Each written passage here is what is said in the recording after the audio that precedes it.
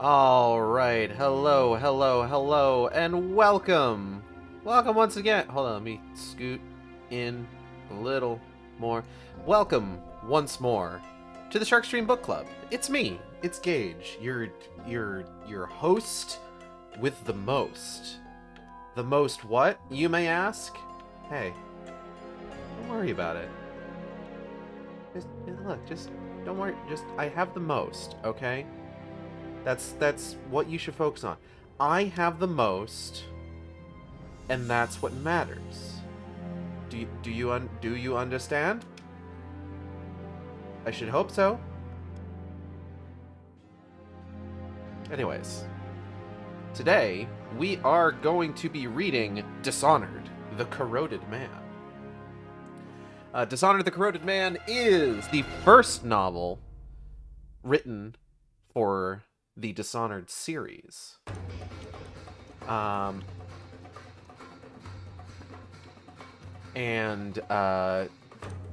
haven't... So unlike stuff like the Alan Wake novelization, the Alan Wake Files, and Dead Space Martyr, and much in the vein of Darksiders the Abomination... Well, actually, not even in the vein of Darksiders the Abomination Vault, because I listened to a bunch of the audiobook of Darksiders the Abomination Vault before I ever ended up reading it for the book club. So, unlike literally everything we've read before, this is going to be the first one that I haven't looked at, period. You know? So that's... I'm kind of excited about that, if I'm being honest. You know? It's entirely uncharted territory, but it's not Uncharted, it's Dishonored. Uncharted is a different series. Okay, that's bad joke. But yeah, I'm excited to go ahead and dive into this because I've talked about this before. Dishonored is one of my absolute favorite game series, like, ever. You know? Like, I didn't really expect to, like, be one of those people that, like, really likes the idea of the immersive sim, but, like, you know, in hindsight, I probably should have expected that. I guess I'm just that bitch. You know? But Dishonored is definitely, like, up there in terms of just, like, you know, just based on its style, its lore, its story, just everything is so fucking cool. And, you know, I'm never one to turn down or turn my nose up or down, whichever. Hello, G-Man. At getting more story out of things I like. Like, I'm the kind of person that just, like, hears that there's a sequel to something coming out, just like, oh, I can't wait to see that sequel. I'm excited to see this sequel. Because I like having more of things I like. Now, the story of Dishonored in terms of, like, you know, sort of like the mainline stuff ended after 3 games. Technically speaking, Deathloop is part of it, because Deathloop takes place in the world of Dishonored, just far in the future. But, like, the actual stories regarding, like, the Outsider, regarding Corvo, regarding Emily, all sort of ended with Billy Lurk's story in Dishonored Death of the Outsider.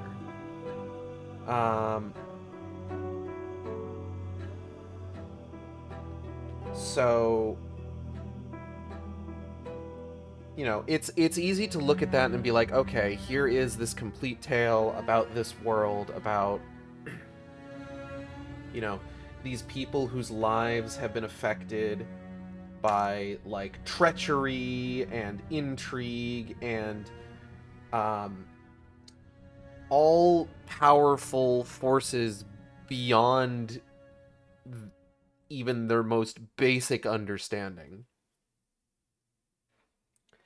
And in the end, it's like, you know, you go through all that, and you know, at the end of it, you feel pretty good about it. But me, I like having more. So it is actually really cool to me that there are so many more stories just kind of available to tell within the Dishonored universe. So today we are going to be reading the first of those stories, which, as I said, is Dishonored, the Corroded Man. Taking a look at the back here. Empress Emily Caldwin leads a dual life, fulfilling her duties as Empress while training with her father, Corvo Attano, mastering the arts of stealth, combat, and assassination.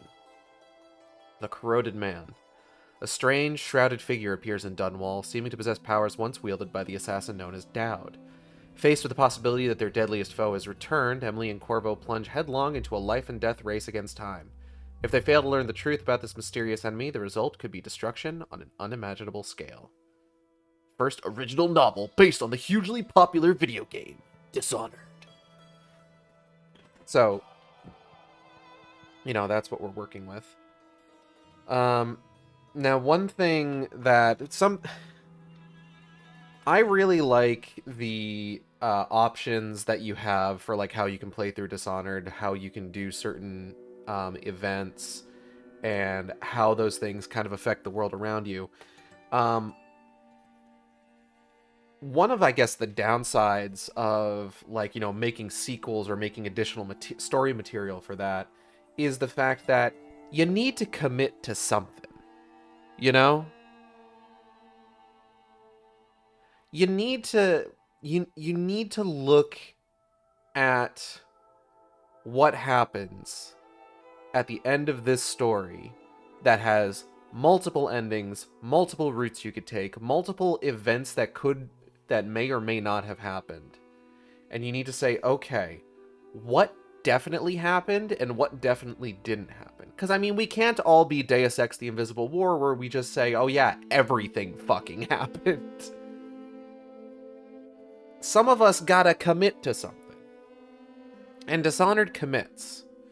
I'm not saying that every single decision on the low chaos end of the spectrum was taken by Corvo Attano within the canon events of Dishonored 1, but generally speaking, he made good decisions so as to limit the amount of bloodshed caused.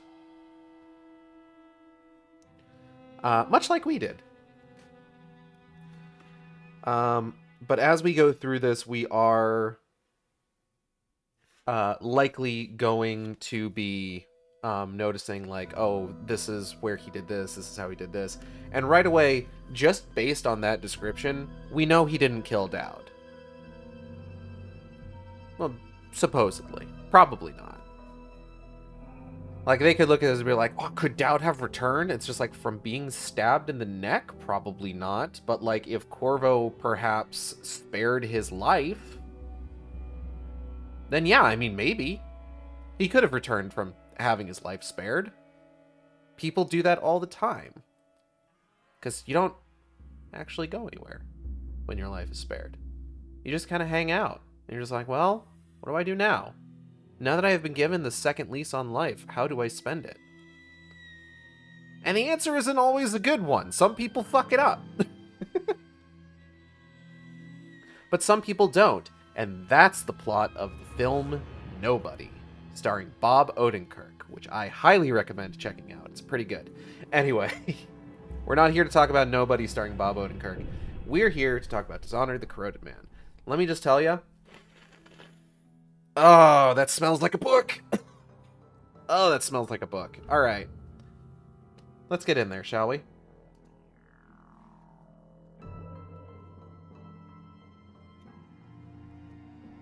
Prologue. Somewhere near Uterka, month undetermined, 1849 to 1850. Contrast with the prisons of Tivia, located in the tundra at the center of that nation-state. Oh, hold up. Let me try again. Contrast this with the prisons of Tivia, located in the tundra at the center of that nation-state. At some of the labor camps in Tivia, there are literally no walls. A prisoner exhausted from hard labor and without tools is unlikely to survive the harsh climate or the hungry packs of hounds that rove the frozen wastes. Wastes was the word. In fact, Tivian prison authorities make it known that any prisoner is free to leave at any time. In all of recorded history, no one has made the remote walk across the snow and ice to the nearest city. Prisons of the Isles. Extract from a report commissioned by the Royal Spymaster. The prisoner stopped at the edge of the precipice and gazed out over the land ahead, the trailing edge of his heavy black woolen greatcoat flapping in the stiff wind that screamed out of the glacier valley in front of him. The gale was so loud he could barely think, let alone contemplate the complexity of the task ahead. There was no time to dally, no time to waste. There was work to be done. He had come this far, too far to fail, too far to give up, but at the same time not far enough, too close to his captors, to his tormentors. He knew he had to keep going, and he knew that there was nobody in the world who could stop him except himself. The prisoner adjusted his black traveler's hat, pulling the wide brim down tight over his face to stop it cartwheeling away in the wind, and he looked out at what lay before him. This was the howling wind and the snowy wastes that the cold sun had burned with a flat, dead light. This was the tundra. This was Tivia. The prisoner turned, letting the chains he carried over one shoulder slip off into the snow. At the other end of the chains was a bundle of black cloth, curled into itself, shaking in the snow. If the shivering thing was whimpering or crying or begging for forgiveness, the prisoner couldn't hear it over the wind. This thing had once been a guard at Uterka, the labor camp. Now the prisoner's own captive, he was numb from the cold, numb from the journey, numb from the knowledge that his story was coming to an end and that soon he would be one with the void. Because the guard had not been a good man, and he knew it. He knew also the fate that would befall his untethered self once the prisoner had finished his cruel business in the hard snows. His end would come soon, but not yet. The prisoner still had need for him. He hefted the chains in his gloved hand, twisting, pulling, just a little. The shivering wreck rose to his knees, but no further, and shuffled forward but remained bowed, his head buried in a dozen orbits of his scarf, the huge collar of his black greatcoat upturned. It was the same kind the prisoner wore, the standard issue of the Tivian military, designed for unpopular tours in the harsh icebound interior of the country. By the way, if I'm, quiet or anything, please let me know. I've been trying to, futz with my microphone to, make myself come through better without, ideally without having to, worry about, blowing out the microphone itself. The prisoner had taken his coat from another guard at the camp, one of 3 captives and the first to die. There in the camp before they had even walked out into the snowy plain. The second had died 2 days into the trek, and the prisoner still had that captive's chain bound around his waist, the thick steel collar now hanging from his belt. The prisoner had needed 3 men, so he had taken 3. The first for his clothes, the heavy winter uniform of the Tivian army supplementing the ragged wardrobe the prisoner had worn for years and years without ever taking off. Now he wore the fur-lined greatcoat, the hat with the wide brim to shade from the glare of the dead winter sun, the scarf woven from the pelt of the tundra's saber-toothed black bear. And over his eyes, the first guard's snow goggles, 2 discs of polished red glass, nearly as big as the saucers off which the guards at the camp sipped their hot, imported Gristol tea. That first guard was dead. It had been necessary. He hadn't wanted to surrender his uniform, so the prisoner had taken it by force. It was of no consequence. There was no one else alive at the camp for the man to guard. Not anymore. As the prisoner had picked over the dead guard's clothing, the other 2 he had captured, chained at the neck, shackled like the pigs they were, had knelt on the hard ground and watched in silence, their minds spinning over distant horizons as their new master got dressed for the long journey ahead. Then the prisoner had yanked the chains and led his 2 captives away, their heads bowed, their lips moving as they murmured deliriously, stumbling through the snow behind him. The second guard had been taken for another purpose altogether. Food. Not food for the prisoner, nor for the 3rd captive, but for the wolves the prisoner knew would be tracking them as soon as they left the safety and light of the camp's outer perimeter. After crossing that boundary, they had walked for 2 days, though through snow that was sometimes hard-packed, other times waist-deep. The going was slow.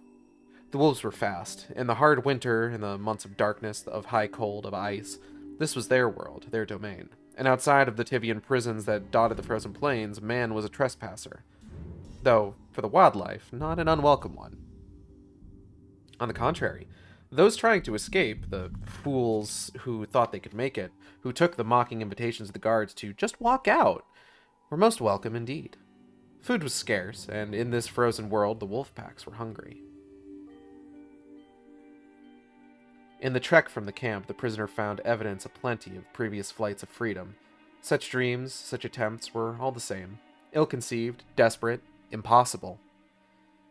Because the prisons of Tivia were all the same, each was a labor camp in the wilderness, in the tundra.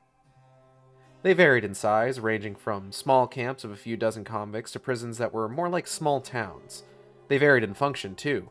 Those convicted of lesser offenses were doomed to nothing more than the harvest of lumber, a still task that would break most men, for the wood of the forest was as solid as Dunwall granite.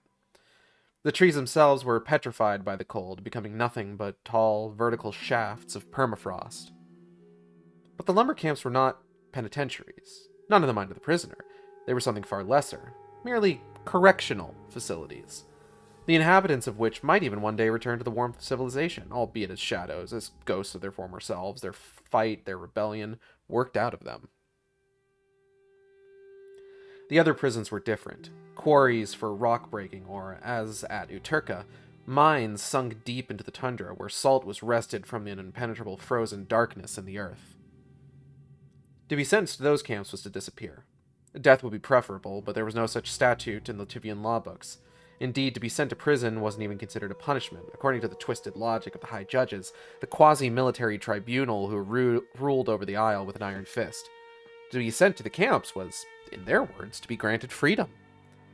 Because the prisons had no walls. They had guards, certainly. The prisoner pitied the poor bastards who were themselves sentenced to long tours out in the frozen wastes, but at least the guards could go home again when their time was up.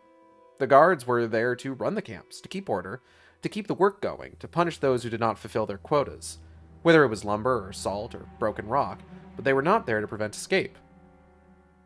Hello, Ion Agenda.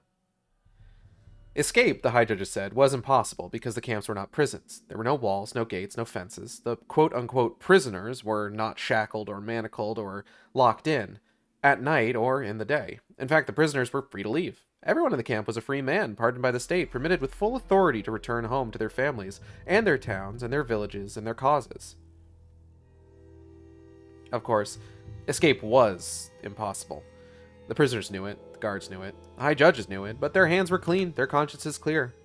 Because every man was a free man. The prisoner and his two remaining captives came across the first body just a mile from the lights of the camp. Half of it was missing. It lay face down in the snow, arms outstretched, the thin cloth covering the back torn wide open, exposing perfect, unmarked flesh as white as Morley alabaster, and just as hard, frozen forever. What had become of the lower half of the man could not be known. This close to the camp, the would-be escapee would have died of the cold rather than been killed by wolves. Although the winter had been particularly bad, it was possible the legs had been taken by a desperate animal venturing closer to human habitation than it would normally risk, probably scared off by the lights and the guards before it could do more than gnaw off of the lower limbs. The cold had preserved the rest of the body perfectly. He could have been lying there a day, he could have been lying there 50 winters. The body was just the first. Indeed, it was said from the top of Uterka's North Tower, on a clear day you could see frozen cadavers lying even closer to the camp than this one. But the prisoner had never climbed the North Tower to see. Now there wasn't a tower to climb. Not anymore. Soon after they found the second body, then a third, then more. For a time, the prisoner and his two chained companions followed a virtual trail of corpses, each as cold as ice, each looking as though the walker had just lain down for a while in the snow and had not gotten up again. Some were intact, others were just parts. At the end of the second day, the prisoner slaughtered the second captive and butchered the body with a knife that had a golden hilt and a wicked double blade.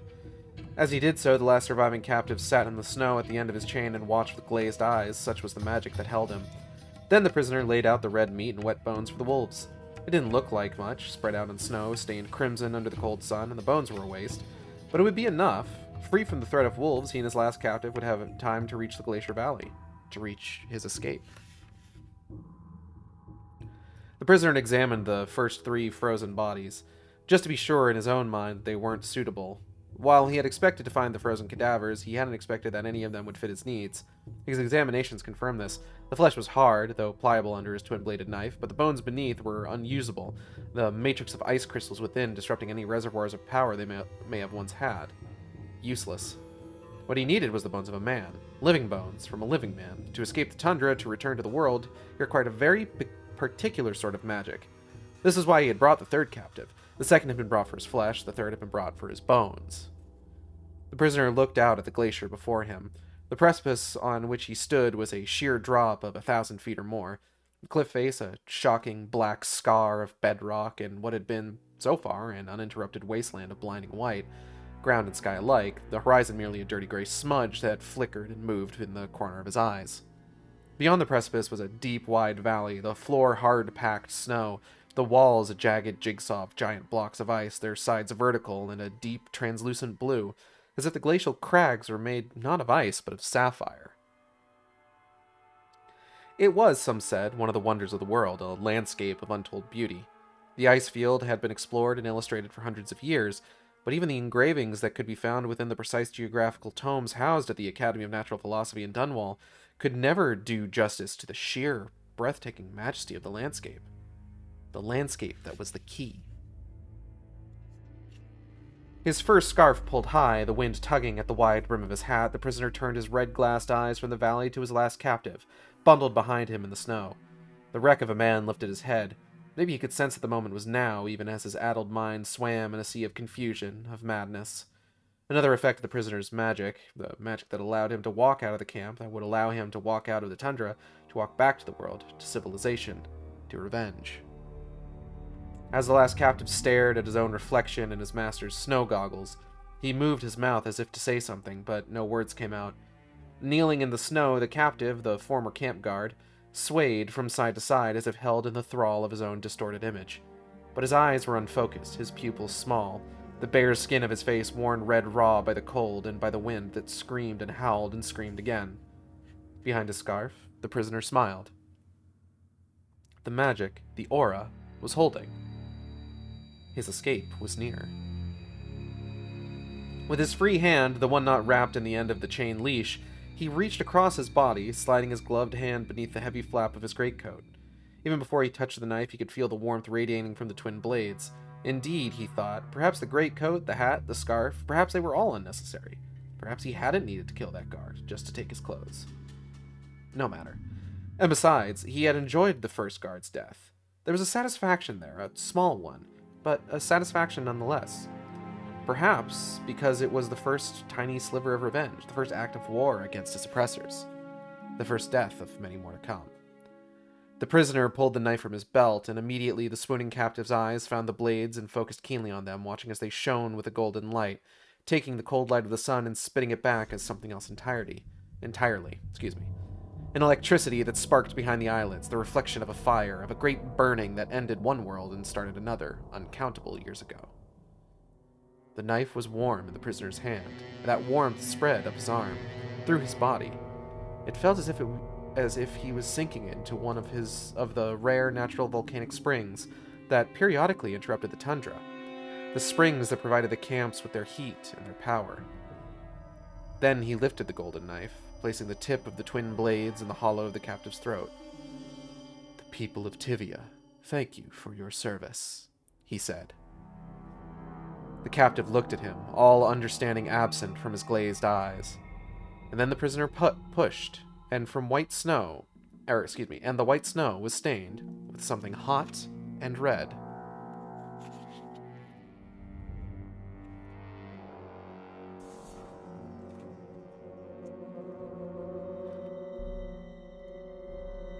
Alright, so, prologue.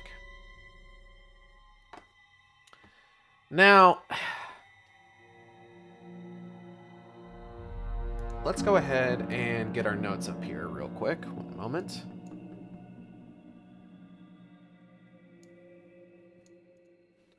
So our story starts out in Tivia.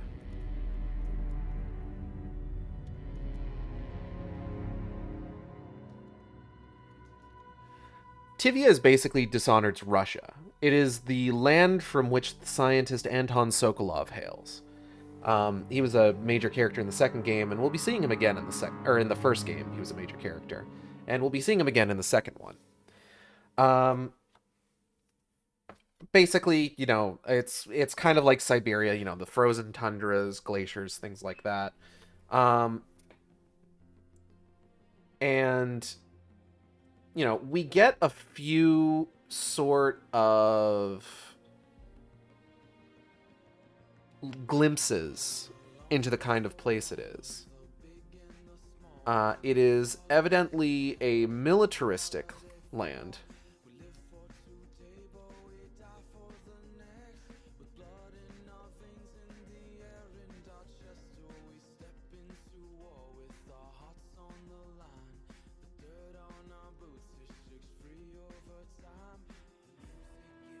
And it is ruled by essentially a council of judges who, make the decisions.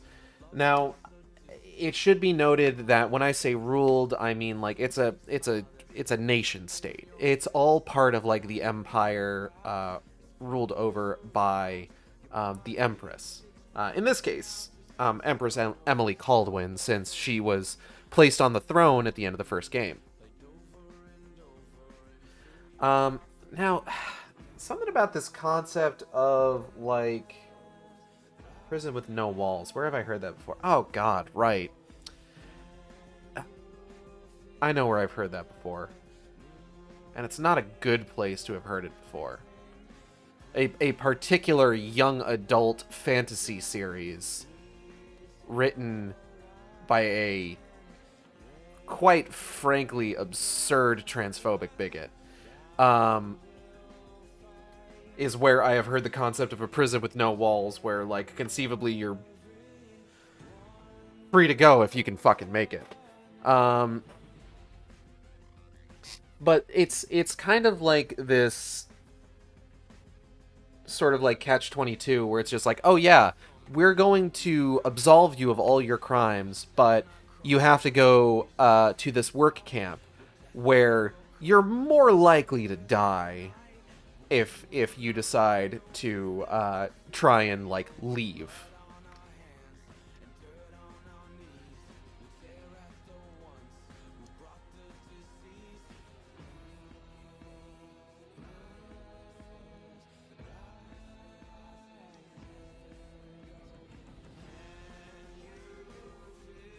Okay.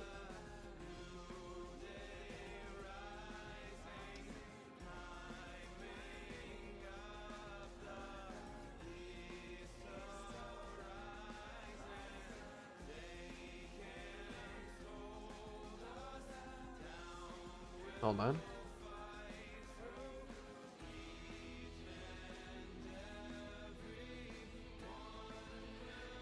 So it's kind of like this philosophical catch-22, where it's just like, oh yeah, we don't have any prisoners.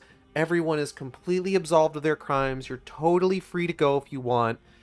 If you leave, you're probably going to die. We're not going to kill you. No, why would we? We wouldn't do that. We wouldn't kill you. But if you try to leave, you're going to either freeze to death or get eaten by wolves. So, but I mean, you can leave. You can leave if you want to. So, it feels like one of those decisions made at, like, some higher level to basically, like, absolve them of all responsibility for what might happen to these people. Where it's just like, I mean, if they feel like they can make it, they can go. We're not gonna stop them,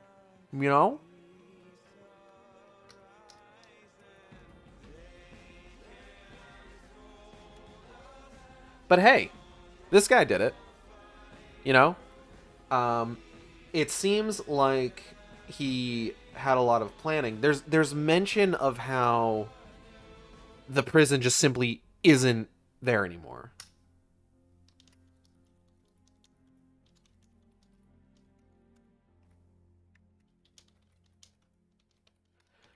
Like, from the sound of it, it sounds like various destruction.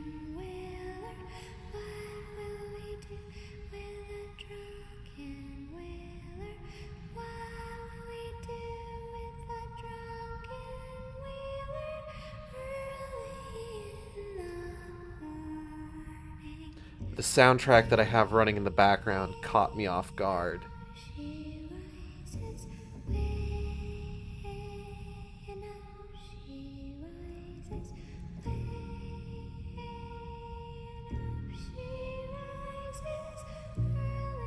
You know, anytime I choose one of these, I just kind of hope that it's, you know, just the instrumental stuff and not, like, vocal tracks. And then, like, they throw something like that at me.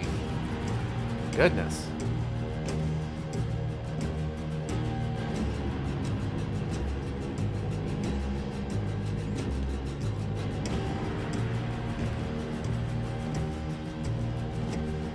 I hope how loud that is in my ear isn't translated. It's not like super loud or anything in my ear, but like I do hope. Oh, this is still Drunken Whaler. Okay. I wasn't sure. I'm just hoping like it doesn't like drown me out or anything, like with how it's set up on the stream. But yeah, so we're not obviously given any sort of indication of exactly what happened at the prison. Uterka, I believe. Or Uterka? I don't know how you pronounce it. We're not given any sort of indication as to exactly what happened. But it seems like it was some bad shit. It sounds like this guy and the 3 prisoners he initially took were the only people who were fucking alive after whatever it is that happened.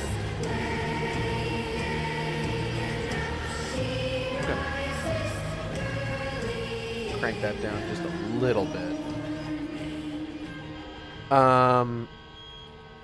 He mentioned the narrative mentions, the narrator mentions that there's nobody left to give the clothing that he kills the first guard for to. He mentions that you know, he heard about, like, you know, all the dead bodies you could see from the North Tower, but the North Tower isn't there anymore.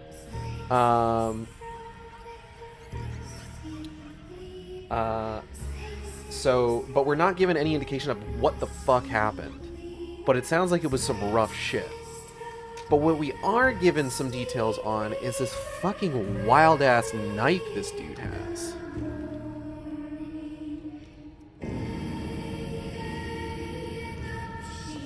Now, I don't know for sure, because the book has not gone into a huge amount of detail thus far with, excuse me, what this knife's deal is. But if you've played Dishonored: The Death of the Outsider, the way that this knife is described, both in how it looks and what its history is, just what small indications were given, you might start thinking it sounds kind of familiar. I'm not going to go ahead and get into that in too much detail, because obviously we haven't played Death of the Outsider yet. But, I mean, interesting shit. Interesting shit, to be sure. And I am definitely looking forward to see if it is if my suspicion is confirmed in this book, as to whether or not this is the truth. Now, the last thing to talk about is the reason that this guy took his third hostage, right?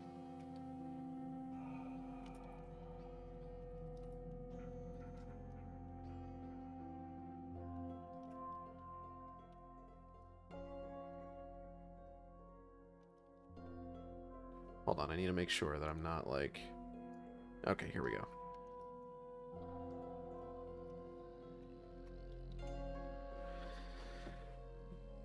So he mentions that he killed the first guy for his clothes. He killed the second guy so that he would be able to use his tender meats to distract any wolves they came across. But the third guy he kept on for his bones, which he was going to use for magic. Now, Magic in the Dishonored series requires very specific things. It's not just anyone that's going to be able to do magic. Generally, you do need to be chosen by the outsider in order to actually be able to do magic. And in the entire history of the fucking Isles, the outsider's only really blessed a few people with his mark. Oh, bumped my mic.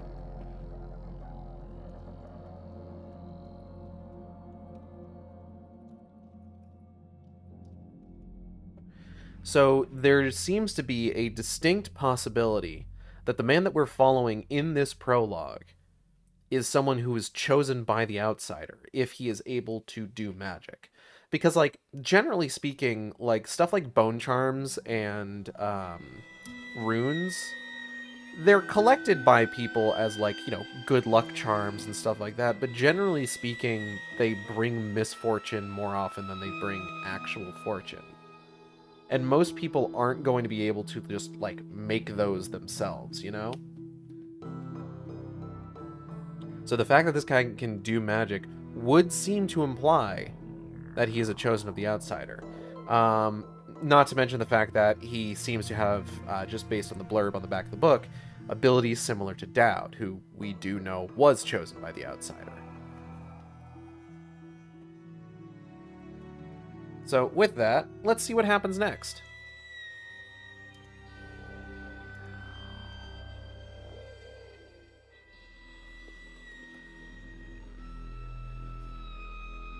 Somewhere in the city of Dunwall, 7th day, month of rain, 1851.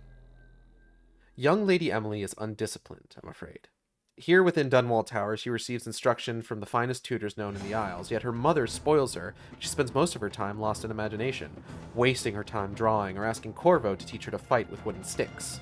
The girl might rule the Empire someday. Every moment spent at play is a moment wasted. Field Survey Notes, The Royal Spymaster. Excerpt from the personal memoirs of Hiram Burroughs, dated several years earlier. As she pushed off from the rooftop ledge behind her, 3 thoughts ran through her mind. 1, that the ledge opposite was much farther away than she had estimated, and that there was more than fair chance she was going to fall short and tumble to what was most likely a painful and unpleasant death, dash against the cobbles of the street 4 stories below. 2, that the month of rain was not only the most depressing time of the year, giving the month of high cold any time, she mused, but the waterlogged, rain-soaked nights were probably the worst to be outrunning the rooftops of the city. 3, that her impending and quite clearly unavoidable death wasn't the most regal end for the Empress of the Isles, and that her father was going to be very, very disappointed. A 4th thought, of Corvo standing over her broken body, not sad, but annoyed that she hadn't managed to what should have been a simple jump, was quickly knocked out of Emily Caldwell's mind as she hit the flat roof of the building, feet first. Her body, lithe and athletic, driven by reflexes honed and trained over the last decade, absorbed the impact of this misjudged jump by falling into a forward roll, the tails of her black coat catching the puddles and flicking a spray of water up into the air. Finishing the roll, Emily paused, kneeling on the rooftop, balanced on her hands, the rain pouring off the peak of her hood and down into the puddle underneath her. 1 breath. 2 breaths. 3. Well, that wasn't so bad, she thought. Better to overshoot than miss entirely. And not just in the dark, but in the rain. Emily allowed herself a small smile under the hood. Not bad, Empress, not bad at all. Perhaps her father wouldn't be so disappointed with how she was doing, if only he could see her now. She pivoted on her heel, then stood and walked back to the edge. The smile vanished from her sharp, angular features, replaced with a frown she told herself to bloody well pay attention. Otherwise, the next mistake really would be a fatal one. Yes, it was a long way down, and that was a stupid, stupid thing to try. She'd made it, just barely, thanks to her father's training and her own endless hours of practice leaping around the castellated ramparts of Dunwall Tower, keeping herself well out of sight of the watchman on patrol. Lightning flashed ahead, casting the silhouette of that tower into sharp relief. A moment later, the thunder rolled as loud as cannon fire as it echoed around the stone of the city. It was late, actually early, the hours very small indeed, and with the constant downpour, Emily suspected she was the only person who was out and about. Certainly, she was the only person in the entire city commanding a view like this. Turning from the edge, she jogged up to where the building joined the next. The neighbor higher, its roof a jumbled collection of tiled services assembled with all the precision of a child who'd had too much zircon honey cake. As she approached, Emily accelerated, then jumped to plant one foot on a windowsill, propelling herself up, bouncing against the angle of the wall opposite to go higher, reaching the next portion of roof and pulling herself up with her arms. She continued, using the planes and angles of the buildings, its windows, overhangs, ledges, gables, to push up and up and up until after a few minutes, she was standing on top of a small, square tower, the highest point, apparently, in this part of the city. She stood tall. Despite the deep hood of her tailcoat, her raven black hair was still soaked. She sighed and pushed the hood back, rain washing over her face as she looked out over the 1,000 labyrinthine streets and alleys crammed with tall, narrow buildings built of dark crystal granite, or weathered brown brick, their gabled roofs reaching like jagged fingers toward the night sky. This was Dunwall, and this was her city, though that still didn't sit easy with her. Then the lightning flashed again, and she ducked down, wary of being seen. Her covert journey from Dunwall Tower across the rooftops to skirt the Boyle Mansion, then across the bridge named after her family, and finally over the narrow buildings that crowded the southern shoreline of the Wrenhaven River, was an exercise in secrecy and the state of mind that such stealth required. But she hadn't been seen. The darkness had helped, and the rain too, and she had been trained well. 10 years of hard work, of toil in the small hours when she wasn't bound by her imperial duties. 10 years of pain, of cuts and bruises, and, well, quite a lot of blood, actually. For 10 years she had been trained by the best, in fact. Trained by the Royal Protector himself, Corvo Attano. Royal Protector and her father. Even though the years were creeping up on him, he was still the best spy, the best agent, and the best hand-to-hand combatant in the Empire. The rain pounded the rooftop, and Emily hunkered down, allowing herself a moment to think about her father. She was grateful for his presence in her life, not just for his protection, the protection he offered her as empress, offered her as daughter, not for his friendship and love and guidance, official and otherwise, but for his skills in the subtle arts of subterfuge, espionage, surveillance, and, of course, stealth and combat. Skills he had been instilling in her these past 10 years, more even. Emily smiled again. It was coming up to 15 years since her coronation. Had it really been that long? 15 years since Hiram Burroughs, self-appointed Lord Regent, was thrown from power. 15 years since Emily was restored to the throne, left vacant by the murder of her mother, Empress Jessamine Caldwin I. Her mother, murdered on the orders of the Lord Regent himself, part of a conspiracy that had run deep in Dunwall aristocracy, a secret circle that had finally been broken by Corvo himself. It felt like longer to Emily. A lifetime, really, and that's exactly what it had been. She had been 10 when her mother died. Now she wasn't yet 25, and she could still feel the pain of her mother's absence, if she allowed herself. Most of the time, she allowed those memories of Empress Jessamine to sleep in her mind. She had to, because despite the tragedy, she had to live her life and do her job. And what a job it was. 15 years now, she had ruled the Empire with a firm and just hand, working hard to reverse the damage done by the Lord Regent to Dunwall and the rest of her domain. At the same time, she and Corvo had embarked on another, less public project, the result of which allowed Emily to be here, now, crouched on a rooftop in the dead of night. With no palace walls to keep her prisoner, no protocol, no etiquette to bind her actions, her thoughts, out here in the open air, the city was hers. Here, now, alone, she felt she could go anywhere, do anything, and nobody would know a thing about it. Not even Corvo Attano, the Royal Protector. Because as far as he knew, as far as everyone at the palace knew, from the guards on the gate to the members of her inner court deep inside the ancient keep, the Empress was enjoying blissful slumber in her private apartments. Emily laughed, and though the rain lessened slightly, she pulled her hood over her head again. Getting out of the tower had been the easiest part. In her bedchamber there was a hidden door which led to a secret room, one she had discovered when still a child, before the death of her mother and before everything changed. She had kept the knowledge to herself, although she knew some older members of the court were aware of the tower's secret rooms and hidden passageways. In the large room beyond her bedchamber, Emily had built up an armory all of her own. Not just weapons and protective clothing, hooded cloaks and caps and coats, but gold too. Anything that might be useful on her new adventures. Her new adventures outside the palace walls. Although, truth be told, she hadn't needed much of it. Ropes, grapples, crampons. They just slowed her down. She had taken to using a pair of fingerless gloves, the palm and the tops of the fingers padded, giving her an excellent grip while sparing her hands from the battering they would otherwise have taken as she traveled across the rooftops, leaping from ledge to sill.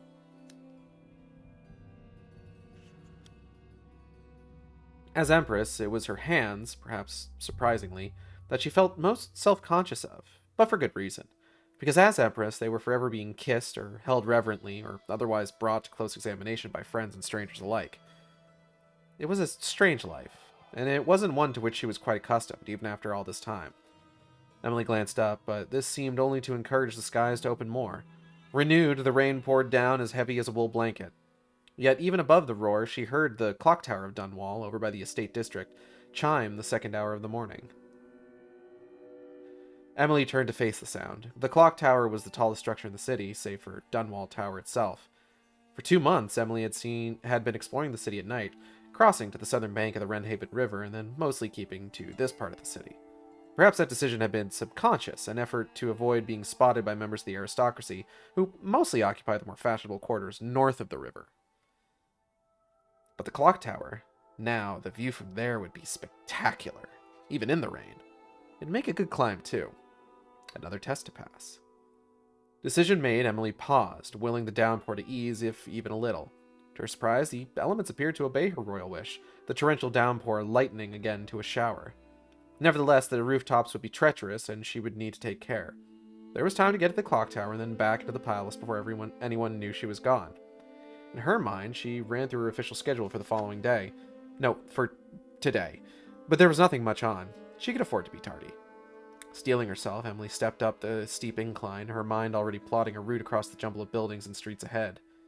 And then, with a smile, she drew her hood down and ran for the edge of the rooftop.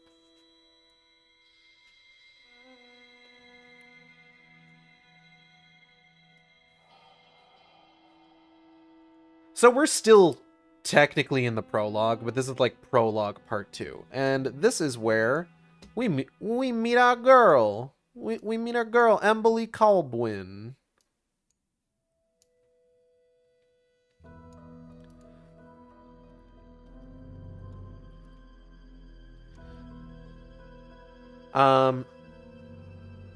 So Emily, as you may remember from the first game, was the young girl who was essentially the subject of at least more than one rescue. First kidnapped by the royal spymaster, who of course was whose memoirs gave us that lovely excerpt just before this part of the prologue, where he unfortunately is like, "Oh, Emily sucks. She's such a bad heir to the throne."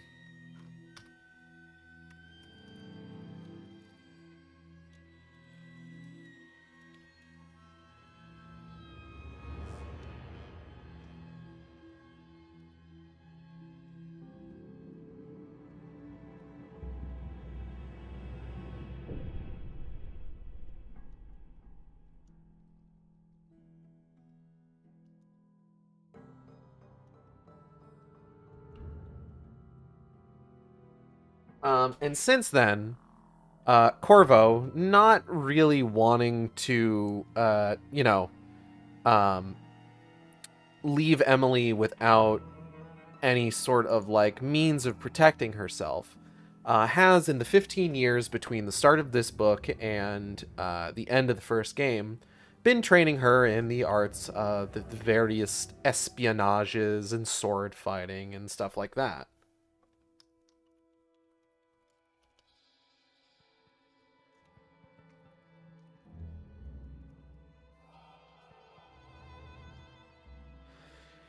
And of course, this book does open up with acknowledging that, yes, Corvo is Emily's father. Emily is Corvo's daughter.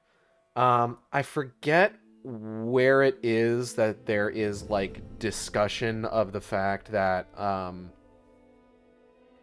there was not a stated father for the child when Empress Jessamine initially became pregnant. I want to say it's mentioned in the first game, but I don't really know off the top of my head. But all the same, yes. The Royal Protector was also her lover. He fathered Emily. She is his daughter by blood. So, you know, that's fun. Um,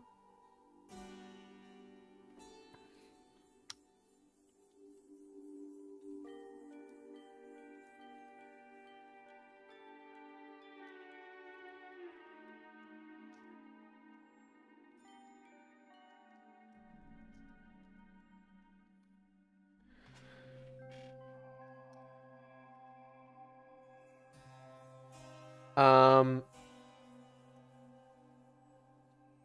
and it seems like, you know, a lot of that training is paying off. Here we have an example of Emily, you know, putting her acrobatic skills honed over a decade and a half to the test, leaping across rooftops, uh,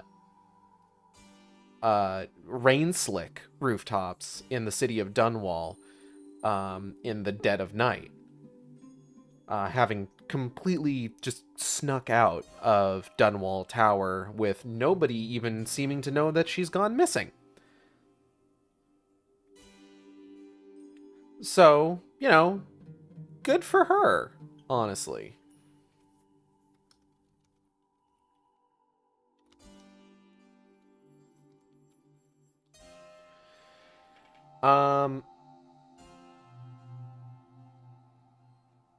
We also get sort of an implication of something that is going to become contentious when we get to Dishonored 2. And that is exactly how good of an empress Emily is.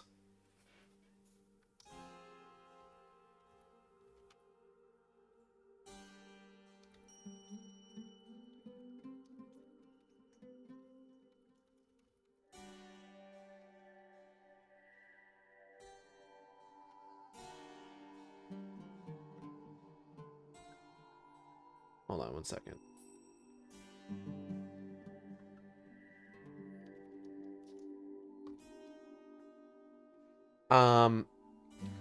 As stated at the end of the first game, if you complete it with low chaos, she is a fair and just ruler, and according to the book, she rules the empire with a fair and just hand.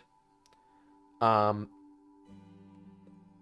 that being said, she is bored out of her skull. She is not exactly super jazzed at the idea of spending all of her time doing Empress things. She would rather be out here just like leaping across rooftops, learning to sword fight, learning to drop assassinate people, stab them in the fucking neck. She yearns for blood. You know?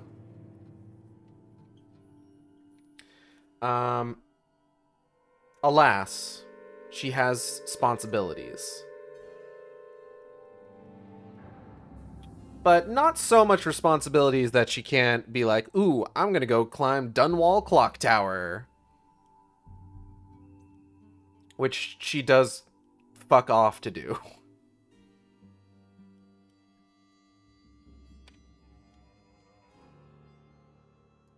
I don't know what to do with this soundtrack, because, like, right now it's really quiet, and I worry that it's not going to, like, actually pick up properly in the VOD. But then, like, later on it's going to get way louder, and I'm going to be worried that it's going to drown me out. God damn it, Daniel Licht. May you rest in peace. You did pretty good on the Silent Hill Downpour soundtrack. But yeah, and then that's where the prologue ends.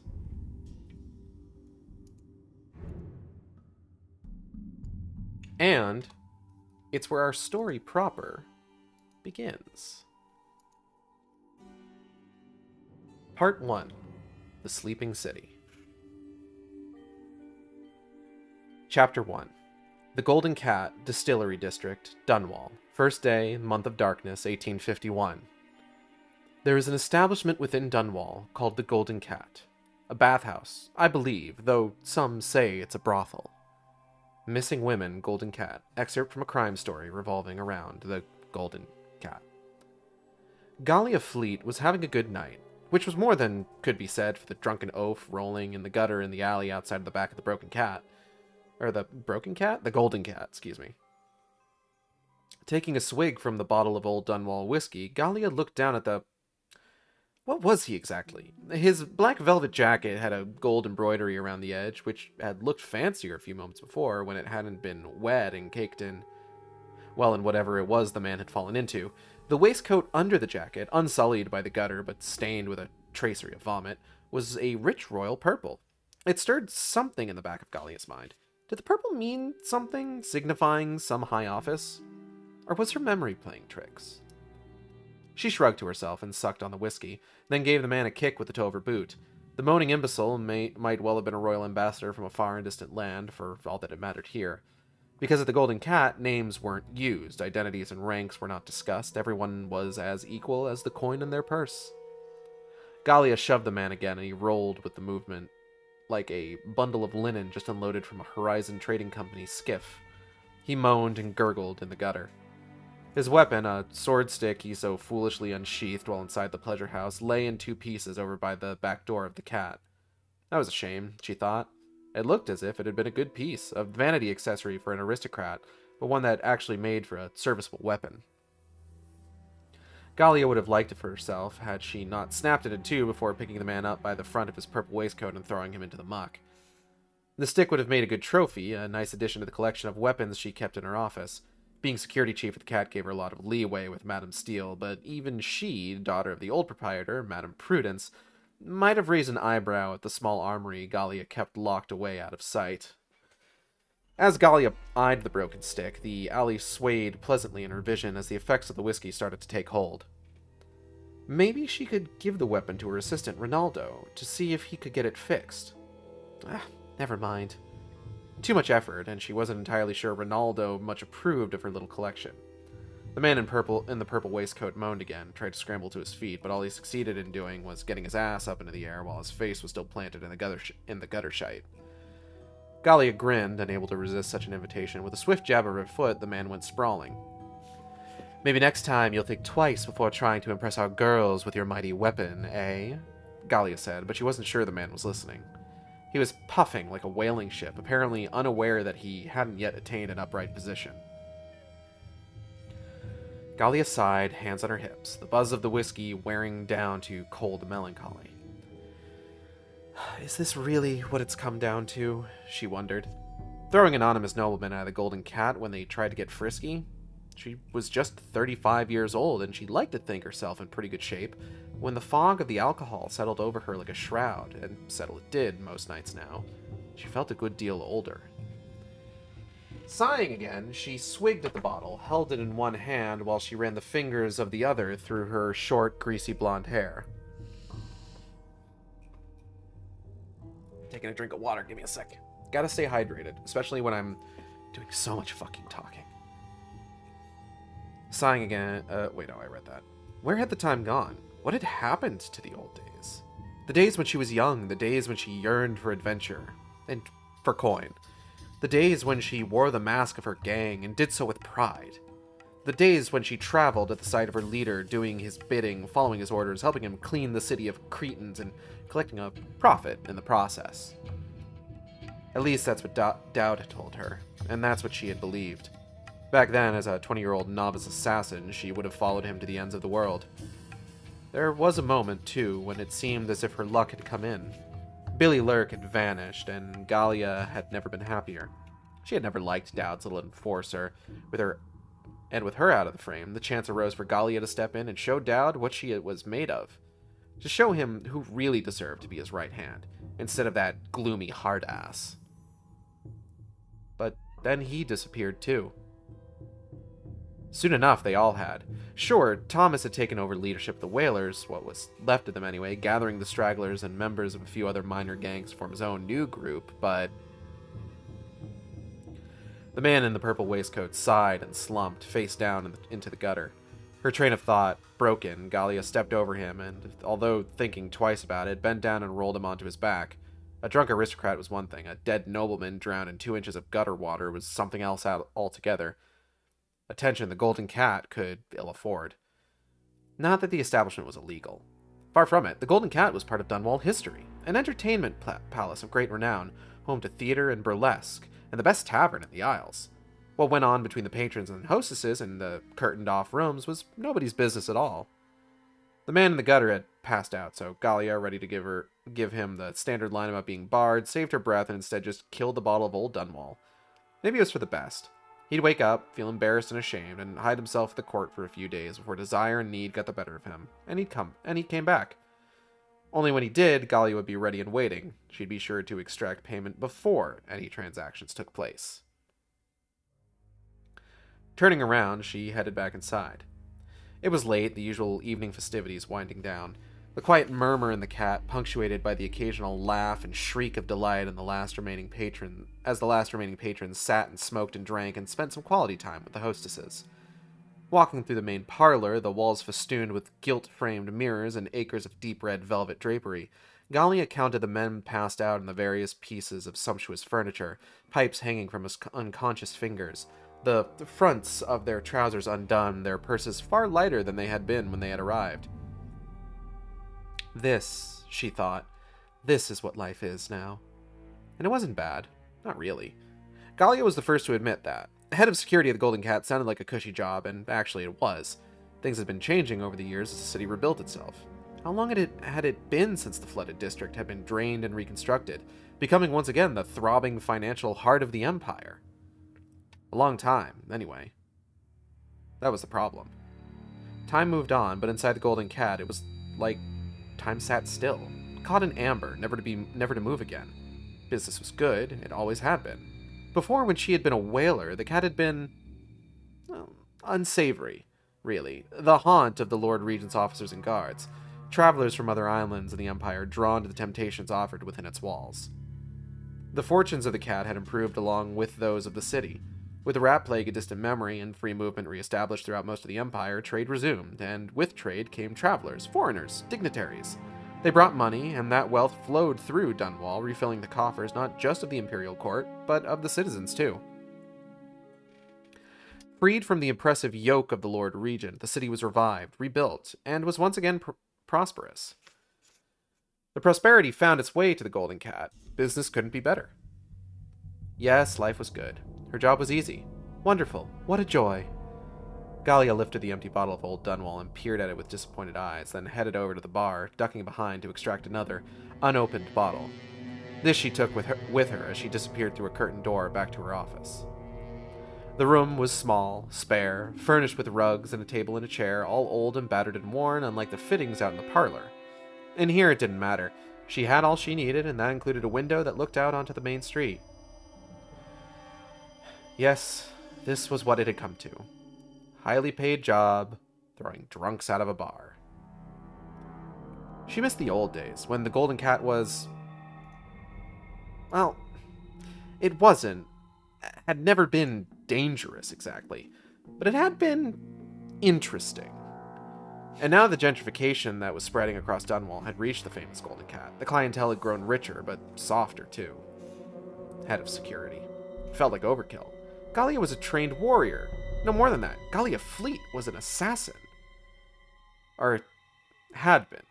Once. Once when Dowd led the whalers. She sat behind the table, put her feet up, and began to work on uncapping her new bottle of whiskey. She tried to track them down, but the whalers were masters of deception, of slipping undetected across the city, the freedom of which was theirs thanks to the power Dowd had allowed them all to share. The only one she'd actually been able to find had been Ronaldo, and he'd come to her.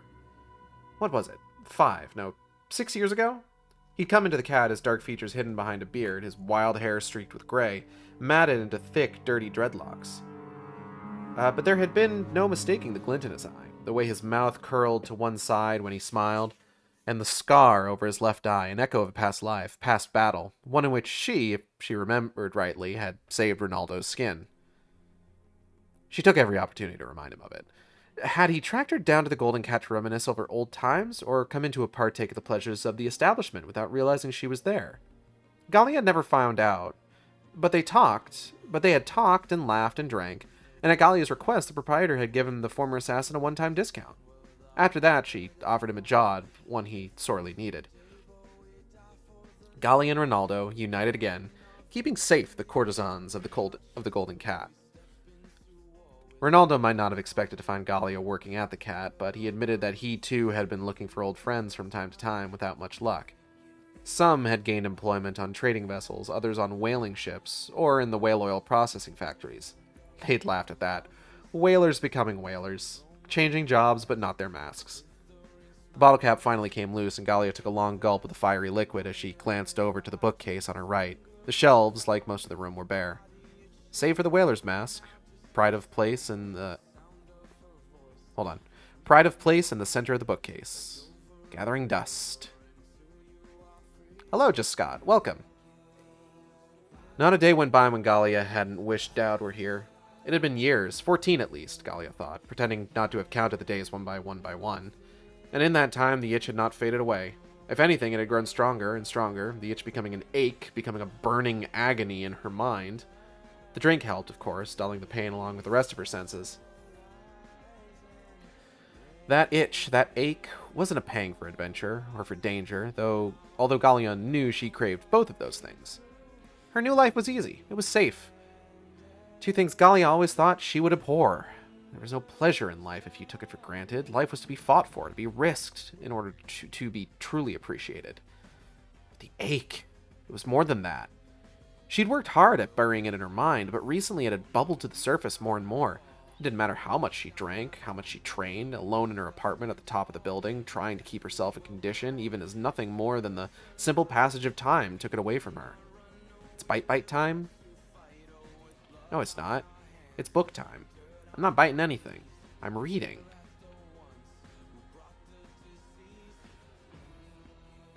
Where was I? Keep yourself in condition even as the more simple passage of time took it away from her. What she wanted was what Dowd had given her, as he had given to all his whalers.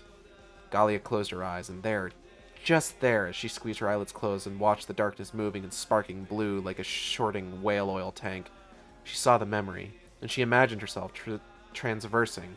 The turning of the world stopped for just a split second as she pulled herself across the rooftops of the city, crossing an alley, a street, as she came up behind an unwitting target, the blade in her hand already sinking to the hilt in the victim's side before they even knew she was there. I want to bite book. Don't do that. Book not for bite, book for read. That was the power. Dowd's gift. To move in the blink of an eye, the geometry of the world unfolding just for her, for his whalers, allowing them a freedom of movement that was beyond the imagining of most people. That kind of movement, transversing, that was power.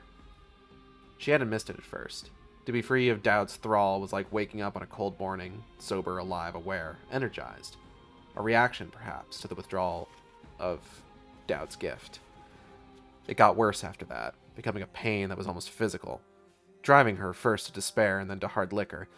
At first, working at the Cat provided an outlet, something new on which to focus, but soon enough it became, like everything in life, merely ordinary.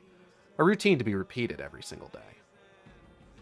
It had taken years to realize how far she had fallen. One day Gallia woke up and the city looked different. She realized she had lost weeks, months, years to her misery, to the pain, a pain she had grown to love. So she embraced it. She used it. She began training again, returning to the life of a whaler, if not to the old job. The world had moved on and left her behind, and now she raced to catch up. The drink helped, of course, as it always had. Ronaldo didn't approve. Gallia wasn't sure she'd ever seen that man taste a single drop. It was a thump from outside the office door, heavy and wooden, ending with a rattle. Or there was a thump from the outside of the office door, heavy and wooden, ending with a rattle. Gallia blinked out of her reverie and cocked her head, listening. She recognized the sound.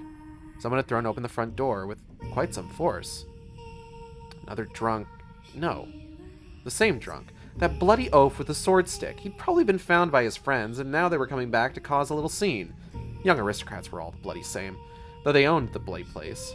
Thought they owned the bloody place. Fine. that's the game they want to play, then so be it. It was time to show these young idiots who was in charge, no matter the lineage of their birth or the amount of coin in their purses. Galia dragged her feet off the table and made her way to the door. She paused there and listened. She could hear the talking, murmurs really, nothing that sounded out of the ordinary. She relaxed. Maybe they'd gone on their way. Maybe Ronaldo and the other guards had seen them off. Good. She turned from the door, her eyes back on the bottle of Old Dunwall whiskey on her desk. There was a crash from the parlor, and shouting. Lots of shouting. The surprise helped to sober her up. She wheeled around and yanked open the office door, then ripped aside the curtain that hid it from the parlor. She pulled the knife from her belt. "What in the High Overseer's balls is going on here?" she shouted. The parlor was in chaos. Courtesans and their clients, most half-drunk or worse, most half-dressed or worse, were running to the back of the room and beyond, clothes hastily grabbed, veils held high. A couple even stood behind one of the big velvet curtains, the drapery pulled around their bodies for protection. In the center of the room stood Ronaldo and 3 of the cat's minders, knives out, standing by to protect the clients and keep their new visitor in bed. The visitor didn't move from the doorway. He wore a dark woolen greatcoat and red epaulettes with brass buttons. The collar of the greatcoat was pulled up so high that it formed a black fan beneath the man's head. Under the collar, his neck was wrapped in a woven fur scarf that was pulled up over his mouth and nose. The upper part of his face was likewise hidden behind 2 great red circular glass eyepieces, each nearly as big as the saucer of a fine Morley tea set. The outlandish heavy outfit was topped off by a black hat with a huge circular brim which pushed against the top of the overturned coat collar.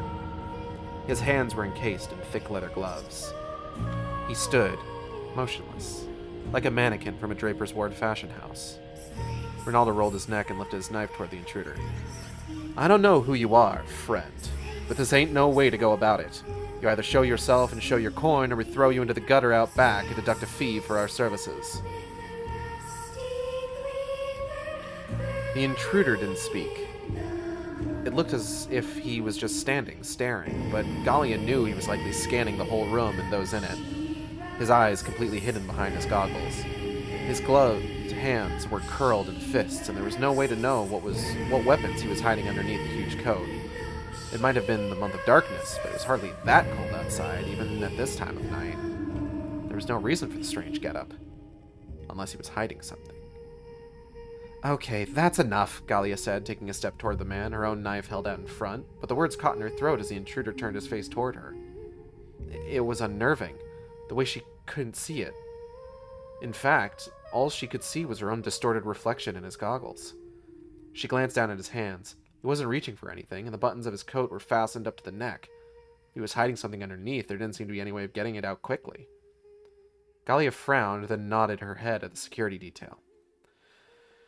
"Ronaldo, show our friend here the exit, and use your knife on his purse strings."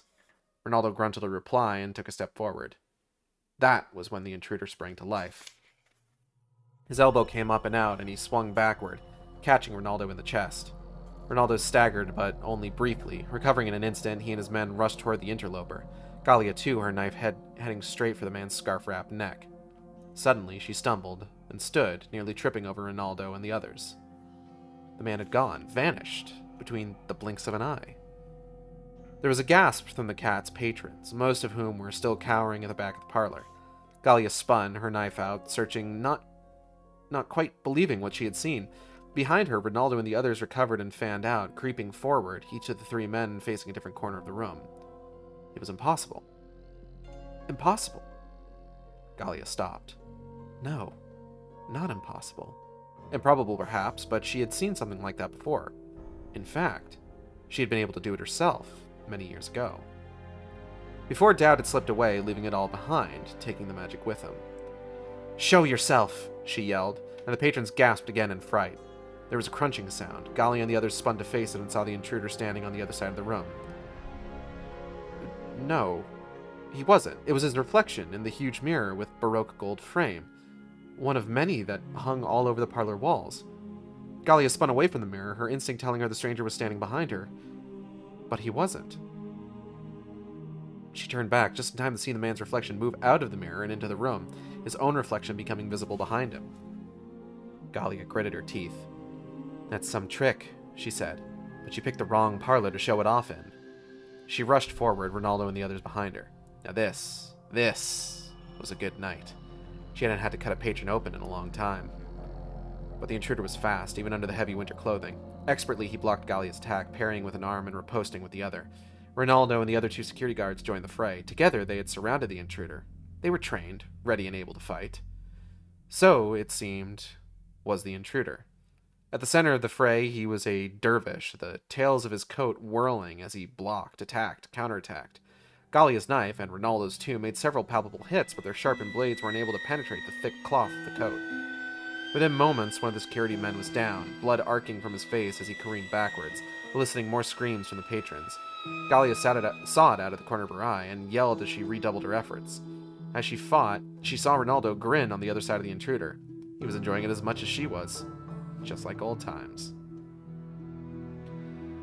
The intruder staggered under the attack. Gallia pressed the advantage, forcing him back against the wall, against another of the large mirrors. There was a crunching sound, like boots on snow. The man was gone. A shadow shape out of the corner of her eye. Gallia turned and saw the man stepping out of another mirror among the huddled patrons. They screamed and scrambled away, but the man ignored them. The last of Gallia's men charged, but was knocked down almost instantly. Gallia sighed, Ronaldo tensed, but she reached out and grabbed his shirt. "No, wait," she said. The 2 of them faced the intruder, who apparently was none the worse for wear. His scarf, hat, and goggles still in place, he did not move. Gallia stepped forward. She looked up into those goggles, tossing her blade end over end in her hand. Then she caught the handle and returned the weapon to its sheath on her belt. "Hey, Gallia, sweetness," Ronaldo said. "What are you—" "Shut up, Ronaldo." Gallia cocked her head. She felt good. Lightheaded, and not just from the whiskey. She had enjoyed the fight. Okay, so that wasn't quite why she was in this job. But more than that, seeing the stranger, the intruder, had rekindled a fire within her that was many, many years cold. This stranger, who wore a strange outfit more suited to the snows of Tivia, who fought like a soldier, who could move in the blink of an eye, traveling through, it seemed, mirrors. It wasn't transversal, the ability to stop time and pull yourself across 2 points in space, the gift that Dowd had shared with the Whalers, but it was close. It was a power, too. She looked into the stranger's red eyes and was overcome with a vertigo, the sensation of falling. Falling.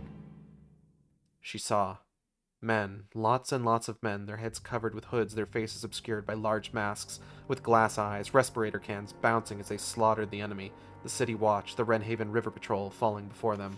In front, a whaler in a dark red coat, a leader, the best of the best, the leader called out, and Gallia recognized the voice. It was her voice. These were her men. She was a leader. She was the best of the best. And then Gallia, the leader, vanished in a swirl of inky nothing, and then her men followed. Gallia swayed on her feet, the room snapping back into focus. She felt the itch, the ache, burning inside her. For just a moment, just a second, Gallia wanted to scream her desire, her demand for a share of that power to the strange intruder. And then the feeling was gone. She pursed her lips. She had to know who the man was, why he was there. He wasn't Dowd. He was too tall. But then again, the disguise, the clothing, the power. Maybe he knew Dowd. Maybe he... "Gallia Fleet," the intruder said, and Gallia gasped and took a step backward. The voice was loud but muffled. Male, deep resonant, but rough, dry. She would have thought he sounded sick if it wasn't for the fact that he had easily bested 4 security guards. She opened her mouth, but no words came out. "I'm not here to fight you, Gallia," the intruder said. "I'm here to rescue you."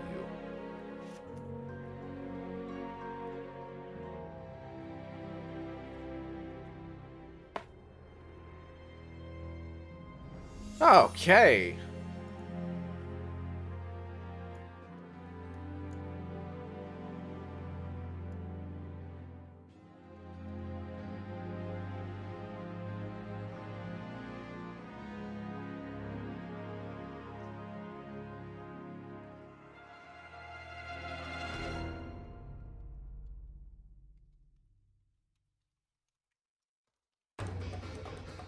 So, Our first character in the start of the story proper is Galia Fleet.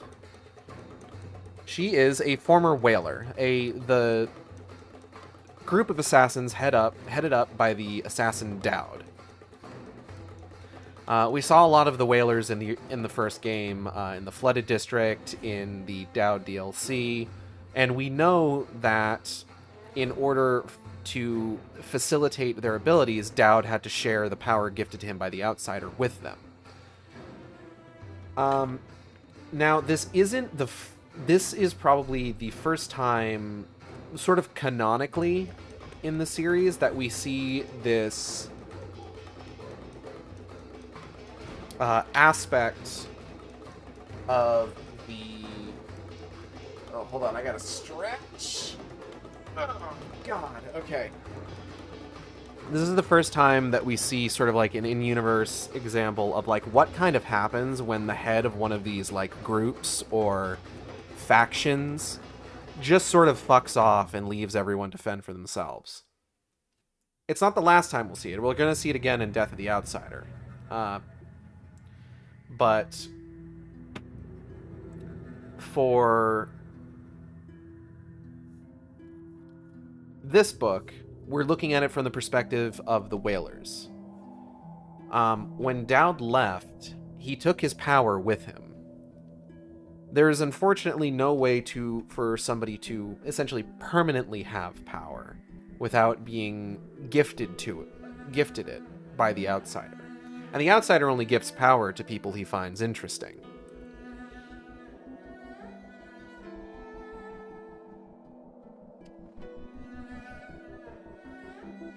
For example, in the first game, we learn that Anton Sokolov is evidently has been attempting to contact the Outsider himself through all sorts of like arcane trickery, with the hope that he will be given some measure of ability. And the Outsider is aware of all this, but hasn't seen fit to bestow anything on him because he quite frankly just doesn't find Sokolov particularly interesting. Meanwhile, he's come a lot closer to Piero, Sokolov's sort of alternate in the first game, the one who gives you all of your upgrades. Piero describing how he would get all sorts of, like, dreams and nightmares whenever he slept, and the Outsider admitting that just like, yeah, I'm fucking with him. I like to fuck with the guy. It's fun. But the Outsider having essentially access to like the whole of history up to a certain point. It's basically can look at all of the directions a person's life might take them, should he give them any degree of power, and makes decisions based on that, with regards to like who he's going to provide it to. So like, you know, he'll look at the life of like Dowd, he'll look at the life of Corvo, he'll look at the life of Delilah Copperspoon, and be like, you know what? These people seem neat. They seem like they'll do some whack-ass shit in the future. Granny Rags is another one. I think there might be another guy in the second game. I'm not sure. But basically, like, it's... And evidently, this guy as well. So it would seem. We haven't gotten any sort of indication just yet that he is chosen by the Outsider, but maybe. That being said, any sort of power presented to a witch in Delilah's coven or a member of the Whalers under Dowd is temporary and dependent on those individuals still being there. So when Dowd leaves, he takes all that power with him.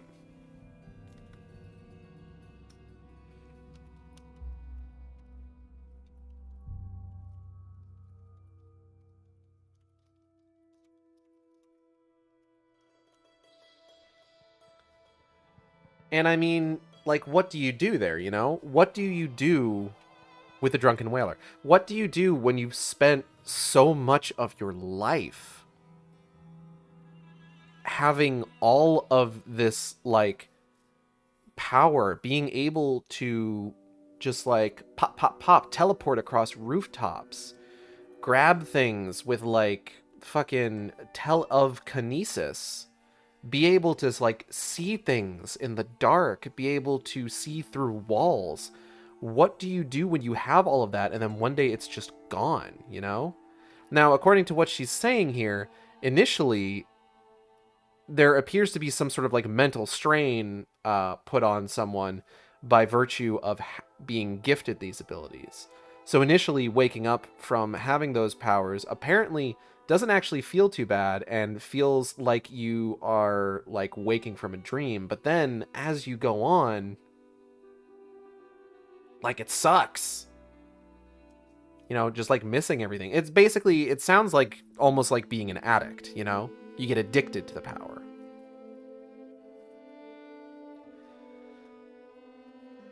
Now, as I said, Galia has gotten a job as head of security at the Golden Cat.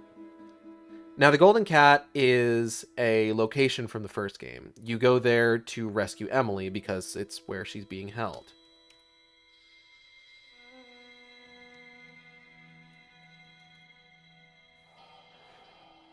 The Golden Cat is basically a brothel.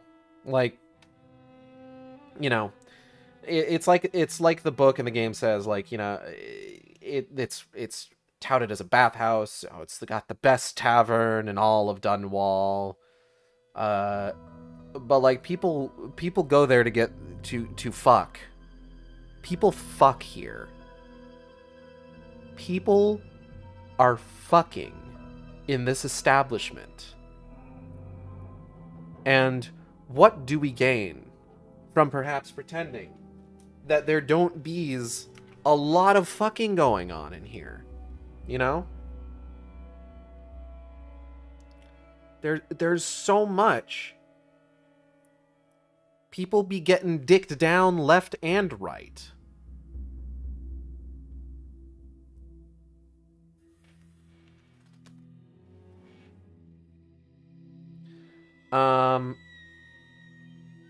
But, you know, it's just kind of one of, like, you also see this in Death of the Outsider with people who were given this power as part of, like, being in a sort of organization, and then afterwards, like, they're depressed, they're practically recovering addicts, and they're just taking what jobs they can.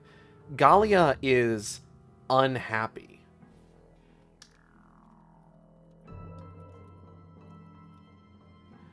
She went from having all this power to being a glorified bouncer. The bouncer. And I mean, it sounds like it sucks. It sounds like it's a shit situation to be in. You know? She's managed to find at least one friend from the old days, but then,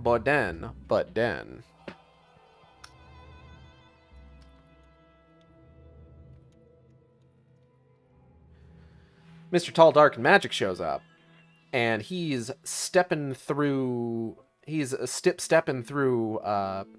mirrors to teleport from, like, one side of the room to the other. Now, this isn't an ability that, like, say, we get at any point in any of the games. It's not something that Corvo can do. It's not something that Emily can do. It's not something that Billy Lurk can do. It's not something that Dowd can do. But that doesn't necessarily mean anything in terms of, like, oh, this person should be able to do that. You can't do that in the game. Because, you know, the Brigmore Witches have all sorts of wild shit that they can do that aren't anything that any of our protagonists can do. So, I mean, you know, just fucking whatever, man. So yeah, why not just let this guy just like step through some mirrors? It's fine. It's fine. Look, it's fine, okay? Just don't fucking worry about it. It's fine. It's fine. It's fine. All right. And our chapter, so like they have like a big dumb fight.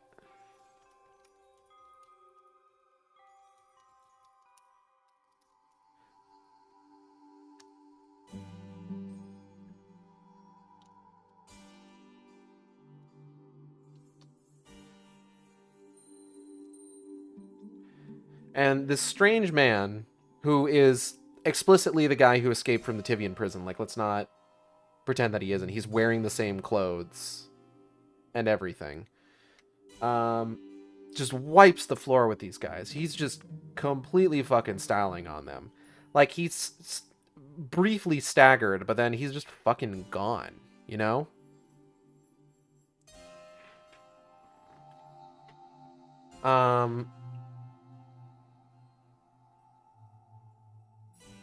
But then Galia out here does something very strange. She stops.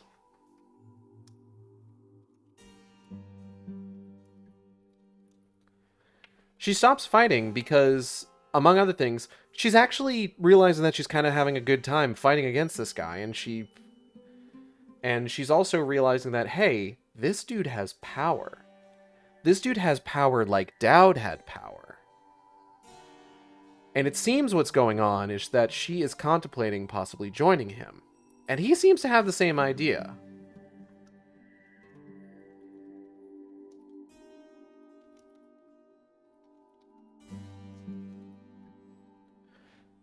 Because he tells her that he's here to rescue her, not fight her.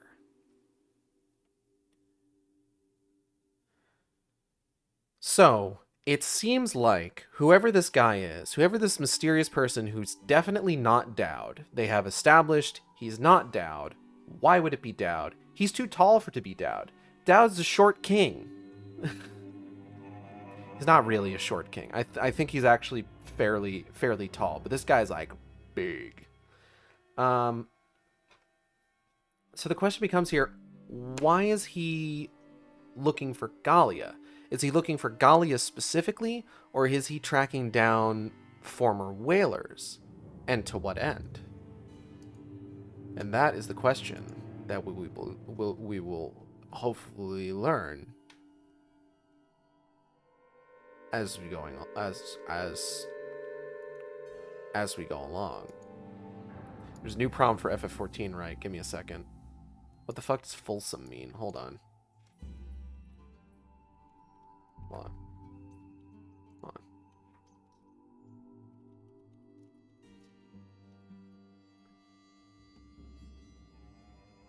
Fulsome definition. Complimentary or flattering to an excessive degree, of large size or quantity, generous or abundant. Ah, okay. If I can figure something out. I'm still working on FF14, right? I did do day 21. I just haven't posted it to Twitter yet. It is up on my co-host, though. Anyways, next chapter.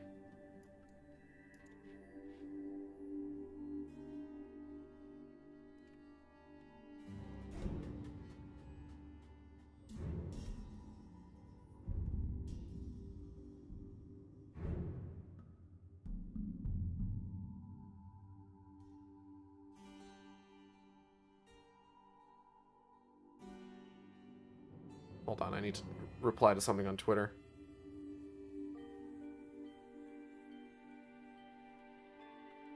Actually, no, I don't want to reply to something on Twitter. I believe I will let that play out as it may.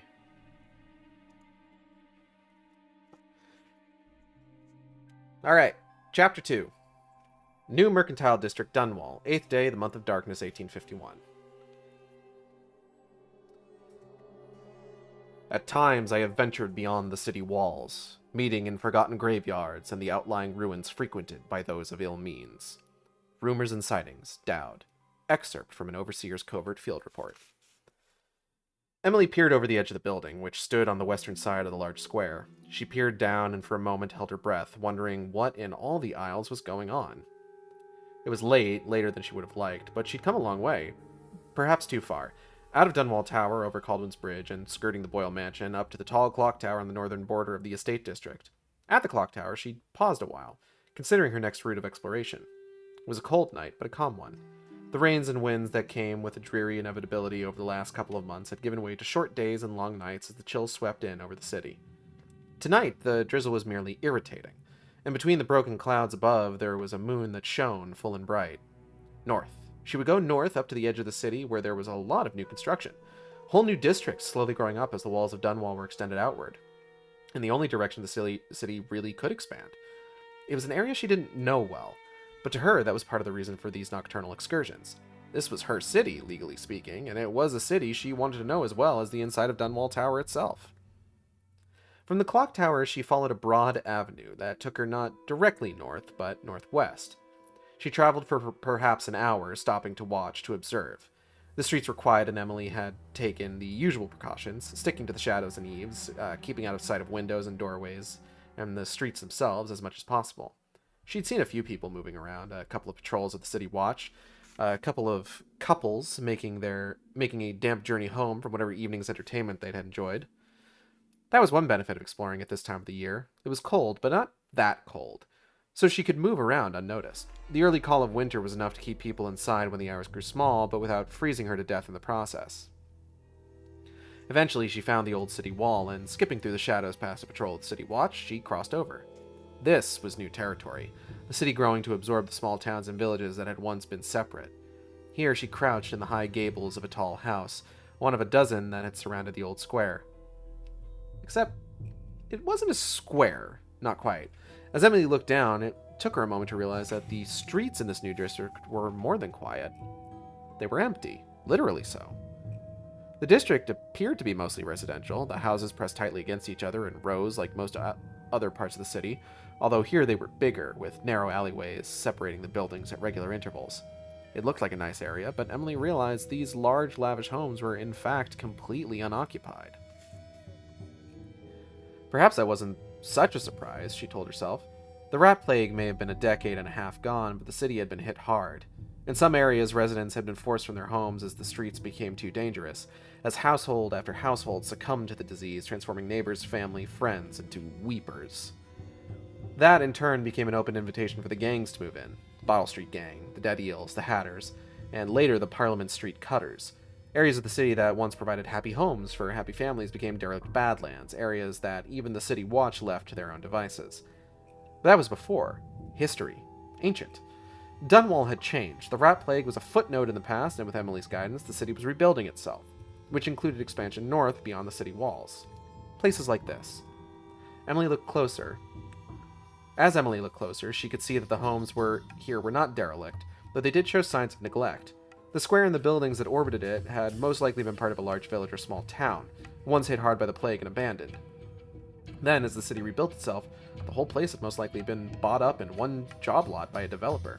It wasn't uncommon. So for now, the houses slept, patiently awaiting repair and restoration. I need a moment, real quick here. Blech.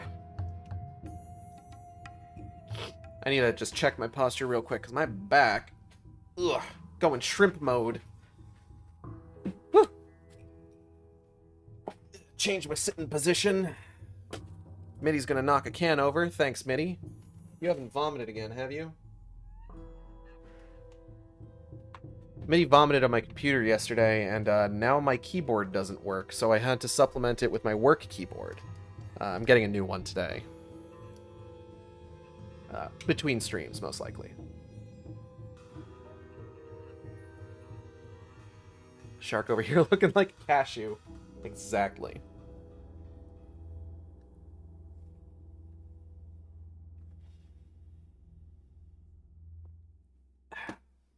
Hi, Moose. Yeah? You can't really come up here. Mitty's over here, and she's gonna hiss at you. Our cat Moose has arrived.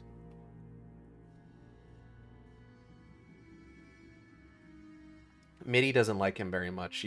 she hisses and growls at him pretty much all the time. We're trying to get her to be a little bit more used to him, but, you know, we've been trying for a while now. But she's just gumpy. She's a gumpy baby. Moose, I'm sorry Middy's such a gumpy baby.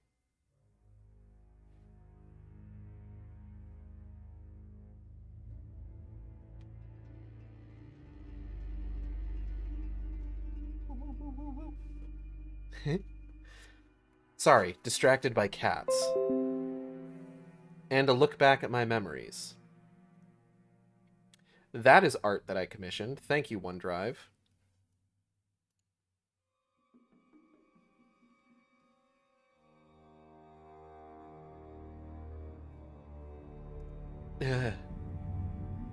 Alright. For now, they were empty. The square in the center was not. Emily ducked down, crawling forward on her elbows to the lip of the rooftop to get a better look. Reaching the edge, she pulled her hood up. Water trickled from its peak down her nose, and she wiped it away.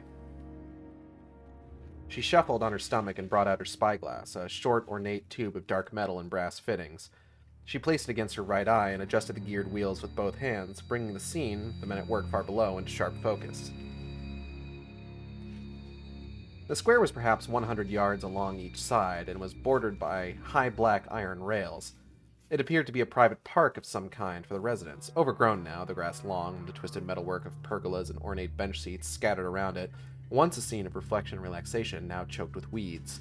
At the far corner stood a gnarled tree, its bare branches reaching for the night sky like skeletal fingers silhouetted in the moonlight. There was something else in the park, aside from the ironwork in the seats. Pale in the moonlight, there was a series of standing stones, some nearly covered by grass that was waist-high. They were arranged in crooked rows, the stones themselves keening at odd angles. Some had fallen altogether. This wasn't a park or a private garden, Emily realized with a start. She lowered the spyglass to look with her own unaided eyes.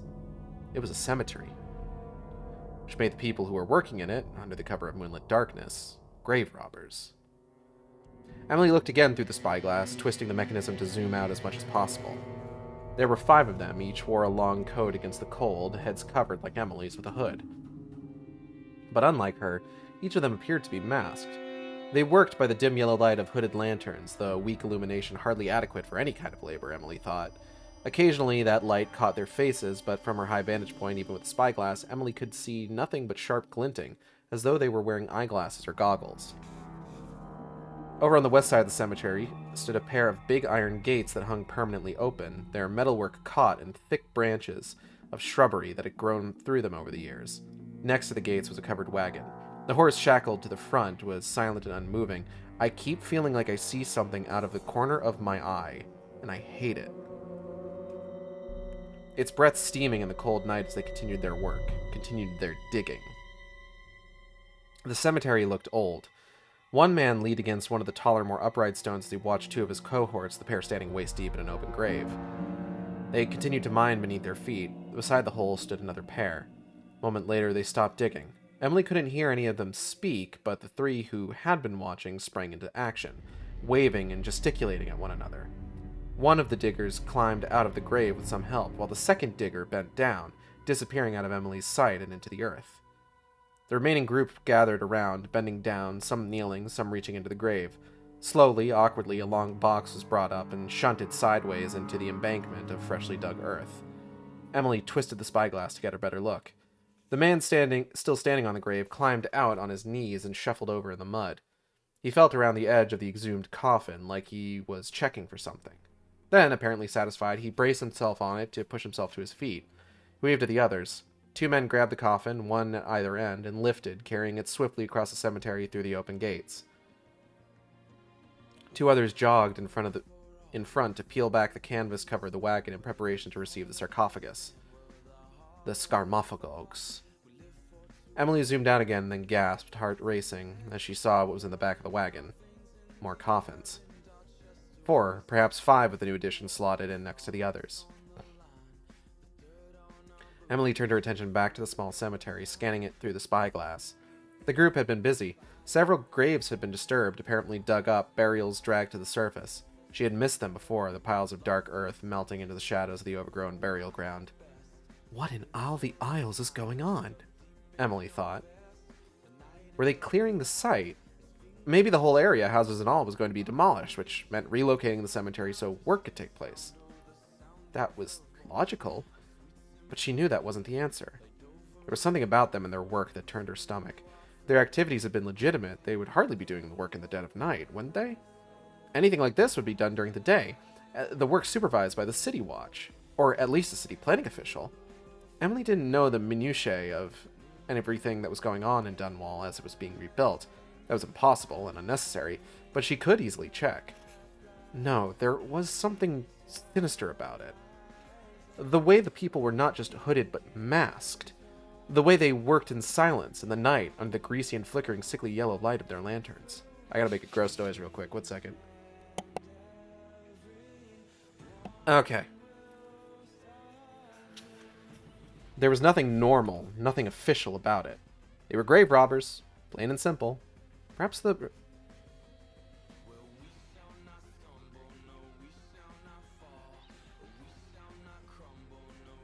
I need to stop seeing things out of the corner of my eye. Get out of here, phantom bugs. Perhaps the remnants of one of the old street gangs, looking for a new source of income, plundering the riches buried with the dead. The thought brought a cold, hard lump to Emily's stomach. She slid back along the flat roof, back into the shade of the gable behind her, thinking the situation over in her mind. She came to a decision, an obvious one. There were 5 masked strangers. They were preoccupied with their grisly task, and they thought they were alone. 5 robbers and one of her. The answer came easily. She could take them on. She could stop them, put an end to their night work of horror. She knew she could.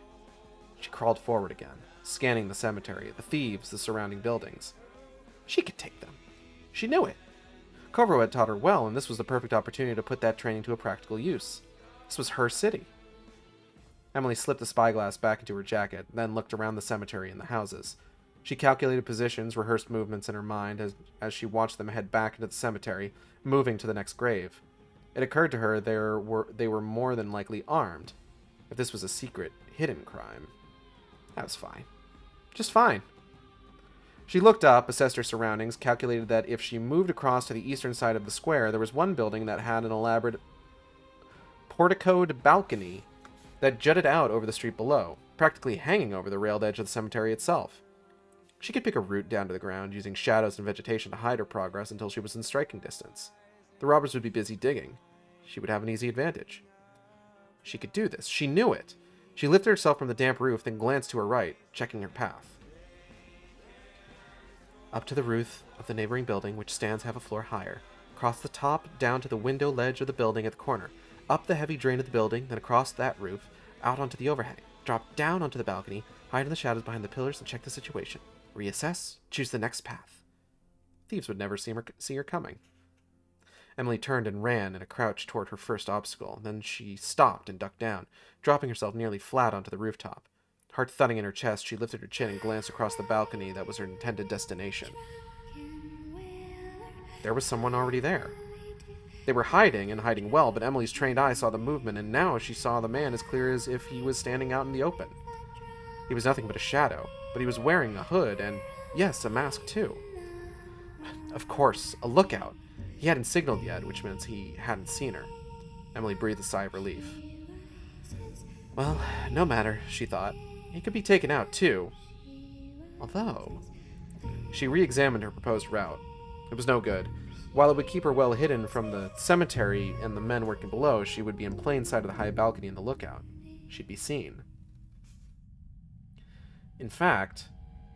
Emily froze, slowing her breathing by instinct, willing herself to vanish into the shadows, to become just part of the roof, hidden in the night, a bundle of nothing. The lookout was stood behind a pillar, but he appeared to be... No, he was looking straight at her, the moonlight betraying his presence as it glinted off his mask. Now she'd be seen. He would alert his friends any second, the element of surprise a fading memory. They'd be ready and waiting, and even though she was up for the fight, the addition of the lookout, and who knew how many others might be lurking in the empty buildings, unseen, the odds didn't feel quite as certain any longer. There was nothing for it. She had to leave. She was an empress of the Isles. She shouldn't have been here in the first place, and she certainly couldn't die here. As soon as the lookout turned, seconds felt like minutes as they ticked past Emily's mind. She lay on the rooftop, not daring to move, watching the lookout. He hadn't moved either, nor had he signaled his friends. Perhaps he wasn't sure. Perhaps, like her, he was waiting, counting time, waiting to be sure. And then he was gone, having retreated into the shadows in a blink of an eye, probably on his way down to his friends through the empty house to tell them about the spy on the roof. Emily let out a long, hot breath and decided to call it a night. There were other ways of investigating the grave robbers, more official ways. She felt suddenly stupid and suddenly afraid of the terrible risk she'd been prepared to take. She made a new decision, to retreat to the safety of Dunwall Tower. In the morning, she'd send a patrol of the city watch out to investigate, and she'd ask Corvo if his spy network had heard or seen anything strange. Backing up on her elbows, she edged into the shadowed gables, the cemetery and the grave robbers vanishing from her eyeline as they continued their silent criminal work. She expected an alarm, a shout, but none came. Yet. Emily turned and headed for home.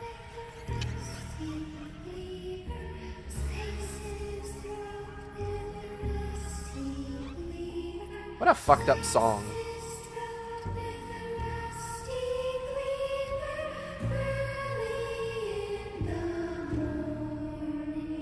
Like, can y'all not?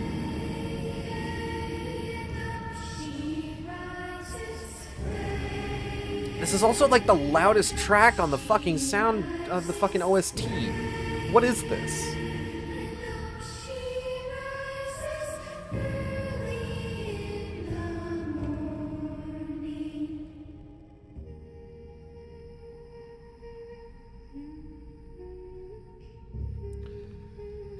At any rate. So we have here a full chapter focus on our girl, Emily Kaldwin.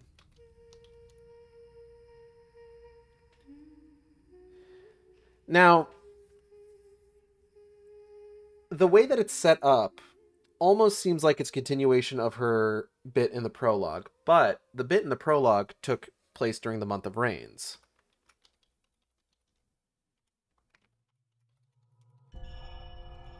Whereas this, chapter 2, takes place in the month of Darkness. Which would mean, let's see here. It's like when, I don't know like the exact dates of when everything takes place in this series, unfortunately.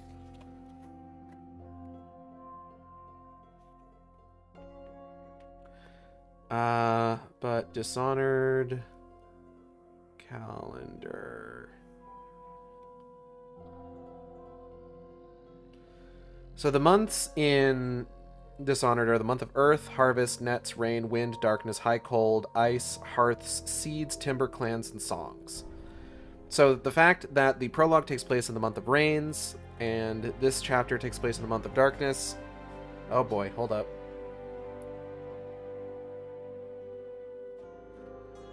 Possibility of cats interacting. Mitty, don't hiss at him. He's not even doing anything to you. Calm down. Moose, can I help you? I was going to say it got a bit loud. Yeah, I don't know why Drunken Whaler is so fucking loud compared to the rest of it. Moose, don't step on the keyboard. Don't step on the keyboard, Moose. Here, let's try moving this stuff over. You want to go up on the PS4? I need you to do something. I need you to make a decision. Rubbing your face against my hand is a very cute decision. But I need you to, like, go somewhere.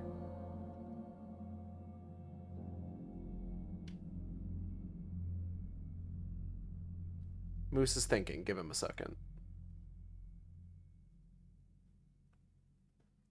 That's the tower of stuff I have on top of my PS4, yes. I know, I need to do something with it, but, like... I only have so much shelf space in here, you know?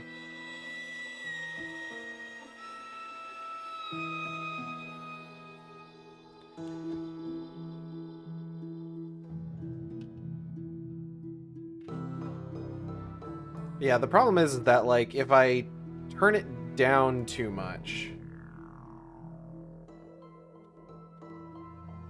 I worry that, like, the rest of the soundtrack will be too quiet, that it'll just seem like I'm sitting here in silence talking to myself. But, like, if I have it up so the rest of the soundtrack can be heard, then Drunken Whaler ends up being way too fucking loud. Moose, I need you to make a decision. You can't just hang out on my desk. I'm sorry. Thank you. Mitty, you be nice. Alright. So this takes place 2 months after the prologue. So as it seems, Emily has perfected her route to the Dunwall Clock Tower.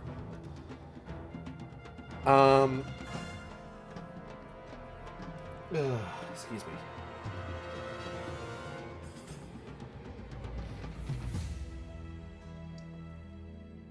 Now, Emily mentions the rat plague and the effect that it had on the city.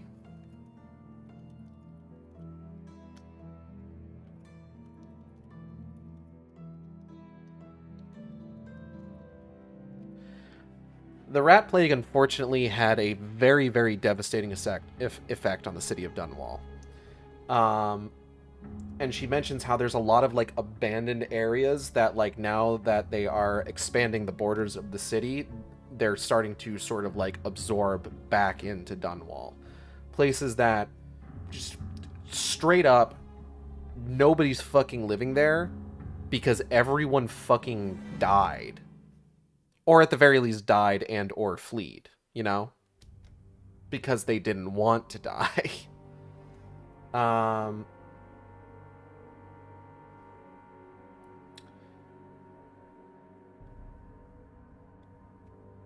And it seems like the intention is that with a lot of these areas that are being reabsorbed into Dunwall, things are going to be repaired, refurbished, and I would, I guess, ideally hope are going to be offered to people to move into.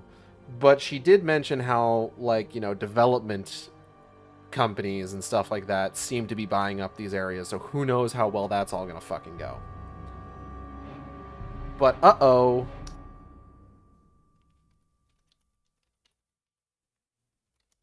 Grave robbers. Supposedly. They might be grave robbers. They seem to be grave robber-esque. You know, they're out here doing their work in the dead of night, wearing suspicious clothing with no, like, city watch or city planner to accompany them. So they could be grave robbers.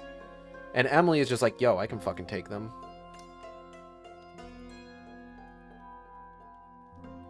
She yearns for it. She wants blood. She wants to fight. She wants to kill. Everybody wants to just fucking scrap in this series. Everybody's just like, yo, you know what would be cool right now? If I got into a fucking fight.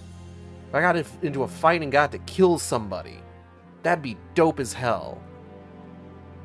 Kids, don't kill people.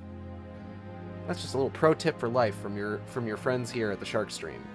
Don't kill people. And we get a really neat moment of Emily planning out her route.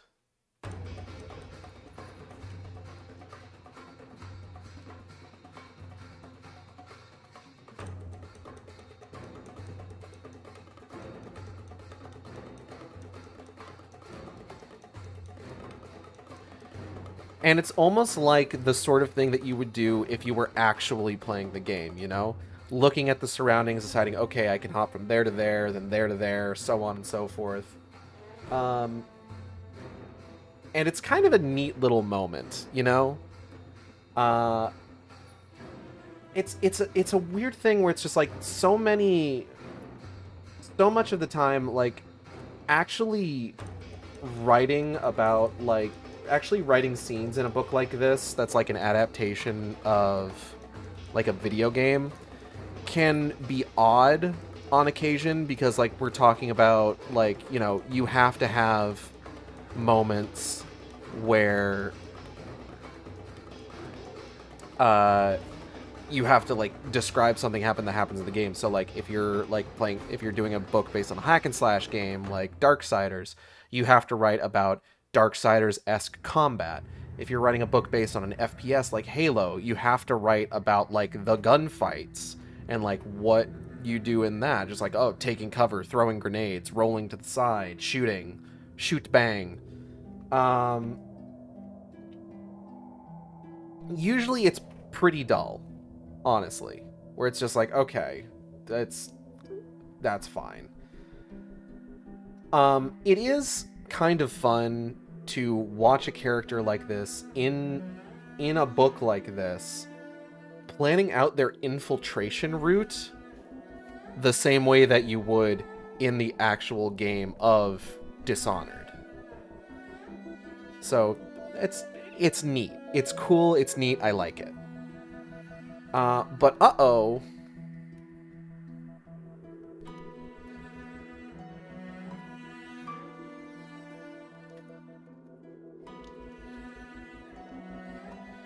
Emily spies somebody along her route who could see her and seems to actually see her. But strangely, despite the fact that it seems like they see her, they don't say anything. They don't raise any alarm. They seem like they're in league with the people down below who are robbing graves, but make no attempt to warn them or anything like that, and then eventually just disappear into the shadows.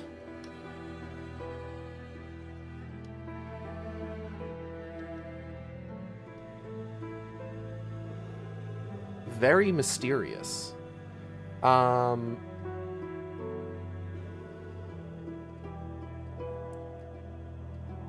And the fact that there is somebody who so very clearly could ruin everything that Emily was planning to do, you know, taking on 5 dudes in a fight, rattles her to the point where she's just like, you know what?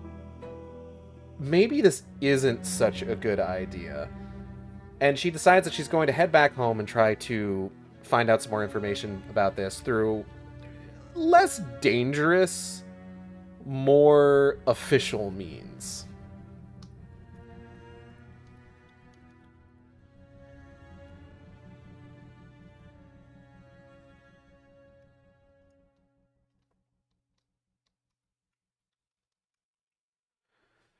Which is a much safer option, but unfortunately doesn't satisfy her yearning for combat, which she's just going to have to live with.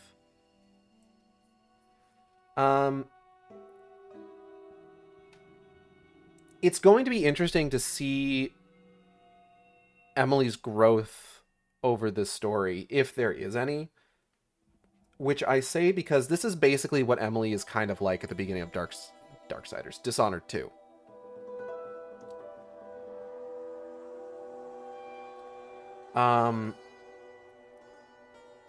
So it's kind of like this situation where it's kind of like when you watch or read or whatever a prequel to something, and you know what the character is going to be like in the thing that follows that story. So you have to kind of sort of implicitly realize that, like, oh, yeah, by the end of this story, this character needs to be in this place kind of on an emotional character growth level. So like if they start off the story in the same place that they're at in the story that follows, then there is a question of, well, what's going to change here? So, like, we're seeing Emily, she's restless. She doesn't like being Empress. She would prefer to be out running across rooftops, fighting dudes, things like that. And that's really just where she's at the beginning of Dishonored 2 anyway. So it makes the person in this case being me, wonder what sort of growth could Emily potentially have over the course of this story that would feel satisfying? Or is she going to maintain her current sort of like character development status quo for that entire time? I would say an example of what I'm kind of talking about here is the recent Dungeons and Dragons movie, Honor Among Thieves, has two novels that take place prior to the events of the film. One of those is a novel called The Road to Neverwinter. In it, we follow the life of Edgin Darvis, who, as he meets Holga Kilgore, as he meets Forge Fitzwilliam, and as he meets Simon Omar. And we also follow the life of his daughter, Kira.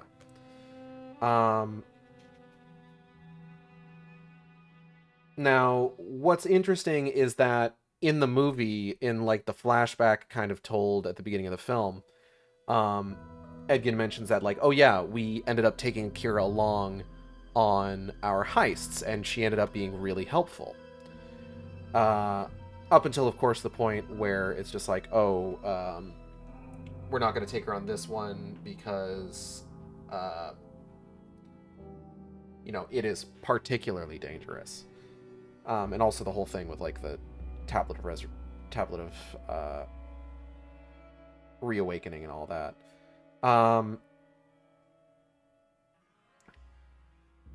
But, you have to... It's one of those things where it's just like, you look at where a character is at the beginning of this story and you ask yourself, okay, how does this character get here?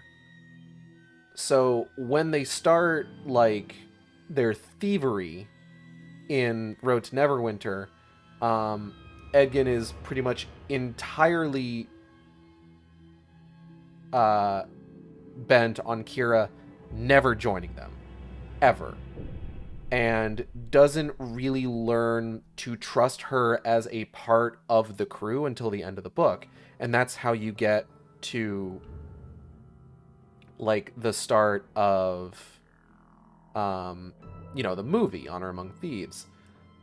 So, like, there's sort of a clear progression of the character in such a way that is still satisfying over the course of that narrative, but also leaves them in the spot that they need to start in to grow over the course of the main piece of work.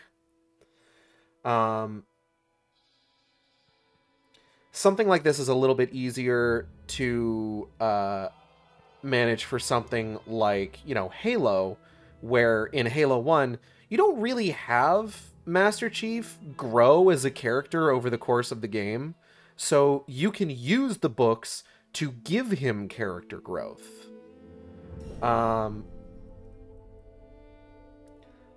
And I guess that's where I'm kind of getting a little, like, I don't want to say I'm worried.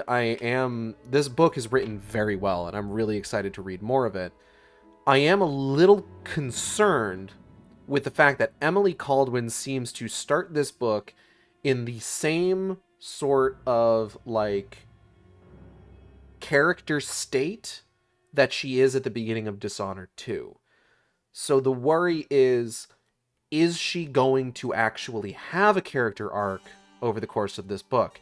Is there a reason that I'm going to want to keep coming back to Emily Caldwin, or is she going to stay the same sort of, like, baseline personality for the whole thing, so that she can then get her character development in Dishonored 2? In which case, okay, if we do have that, then what other characters are going to be present that we can get some development out of? Because if it's just like a plot thing, where it's just like, oh, here's like a cool plot for these characters to be thrown into prior to the events of the next game, Like, I mean, that's not necessarily a bad thing, but, like, it is going to make it difficult to, like, really kind of care about the character growth if it becomes clear that there isn't going to be any, you know? So on that, let's launch into the next chapter, which is probably going to be our last chapter for the day. And we will break until the next time we reconvene for the book club. Chapter 3. Whoop. The New Mercantile District, Dunwall, 8th day, the month of darkness, 1851. Restrict the restless hands, which quickly becomes the workmates of the outsider. Unfettered by honest labor, they rush to sordid gain, vain pursuits, and deeds of violence. Of what value are the hands that steal and kill and destroy? The third stricture. Excerpt from a work detailing one of the 7 strictures. Corvo Atano slid into the deep shadow cast by the wide, fluted columns that formed the front of the balcony. He watched the rooftop on his right, waiting patiently as Emily Caldwin slowly crawled backward on her belly, disappearing out of sight. If all went as he hoped, she'd decided to be cautious and head back to Dunwall Tower. She'd done well. Corvo was the first to admit that fact. In the last few months, Emily had started exploring the city by night, sneaking out of Dunwall Tower to watch her citizens go about their business. Watch as the city was rebuilt, restored, repaired. Every night, she'd pushed farther and farther out. Tonight was the first time she'd come so far north, crossing the old city wall and entering the new mercantile district. Good, he thought. This is all very, very good. No, better than that. She was superb as she put to practical use a decade and a half of training, their sessions hidden behind the tower walls. During her nocturnal outings, Corvo had followed her, keeping his presence a secret as he trailed the young empress, watching as she darted around rooftops with a speed and agility even he found impressive. The way Corvo saw it, he was obliged to follow her, 2 separate individual duties calling on him to keep her in sight, to keep her safe. As royal protector, it was his official duty. The empress sneaking out alone into the city at night would give the imperial court a fever fit. And as a father, he had another duty, one to keep his daughter safe while allowing Emily to stretch herself, to find out what she could and couldn't do, to explore the limits of her abilities, her ingenuity. She was safe enough, of course. He'd seen enough to prove that, yet he could never really relax while she was out. The tension of her being constantly alert, ready to step in, but the tension of being constantly alert, ready to step in, but hopefully never needing to, made the nights exhausting. He trained her well, though, even if he said so himself. There was no mistaking it. In Emily, he had the perfect pupil, willing not just to learn, but to be pushed. Nearly 15 years they'd been training, 15 years of study and practice in the subtle arts of stealth, of hand-to-hand combat, of protection and defense. They'd come a long, long way since the old days, when Jessamine was on the throne, when he and Emily, so young, had dueled with wooden sticks in those long, glorious Dunwall summers. How times change. And now the Empress had what she wanted, the skills and abilities she craved in the determination to cut her own path through history, not just as Empress, but as a defender, protector. Of that, Corvo couldn't have been more proud. As for the fact that Emily remained entirely unaware, oblivious to the fact that her protector was shadowing her, well, indeed, she was good, there was no denying it. It was just that he was better, a trained assassin with years more experience. Not to mention a certain set of skills that Emily could never dream he possessed. But tonight he had let himself be seen. Just a little, just enough. Not to scare her off, but to force her to take a more cautious approach. Except she had been scared off, which in a way was a shame, because Corvo wanted to see what she was capable of. There were 5 intruders down in the cemetery, and Corvo was sure she could have taken them all on in one, except he wasn't quite so sure, was he? Or actually, no, scratch that. It was he who wasn't ready. Not yet. He was still royal protector, she was still the empress, and while she was clearly eager for action and adventure, an escape from what he could plainly see were the stuffy, occasionally suffocating duties of state, he wasn't ready to let her risk herself to that great a degree. Not quite yet.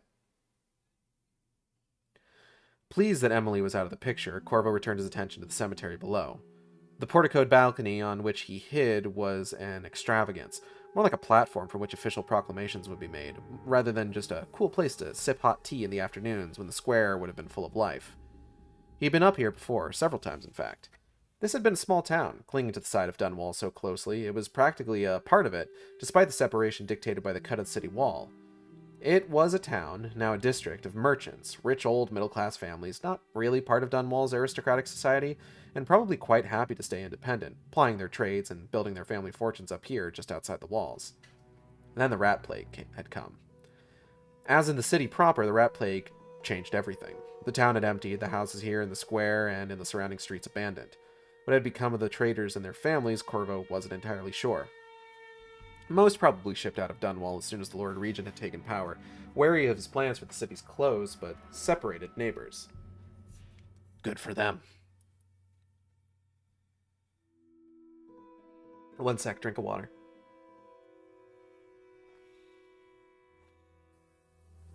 Doing so much reading can really dry out the throat. There were plenty of other, safer places to make a living, make a life.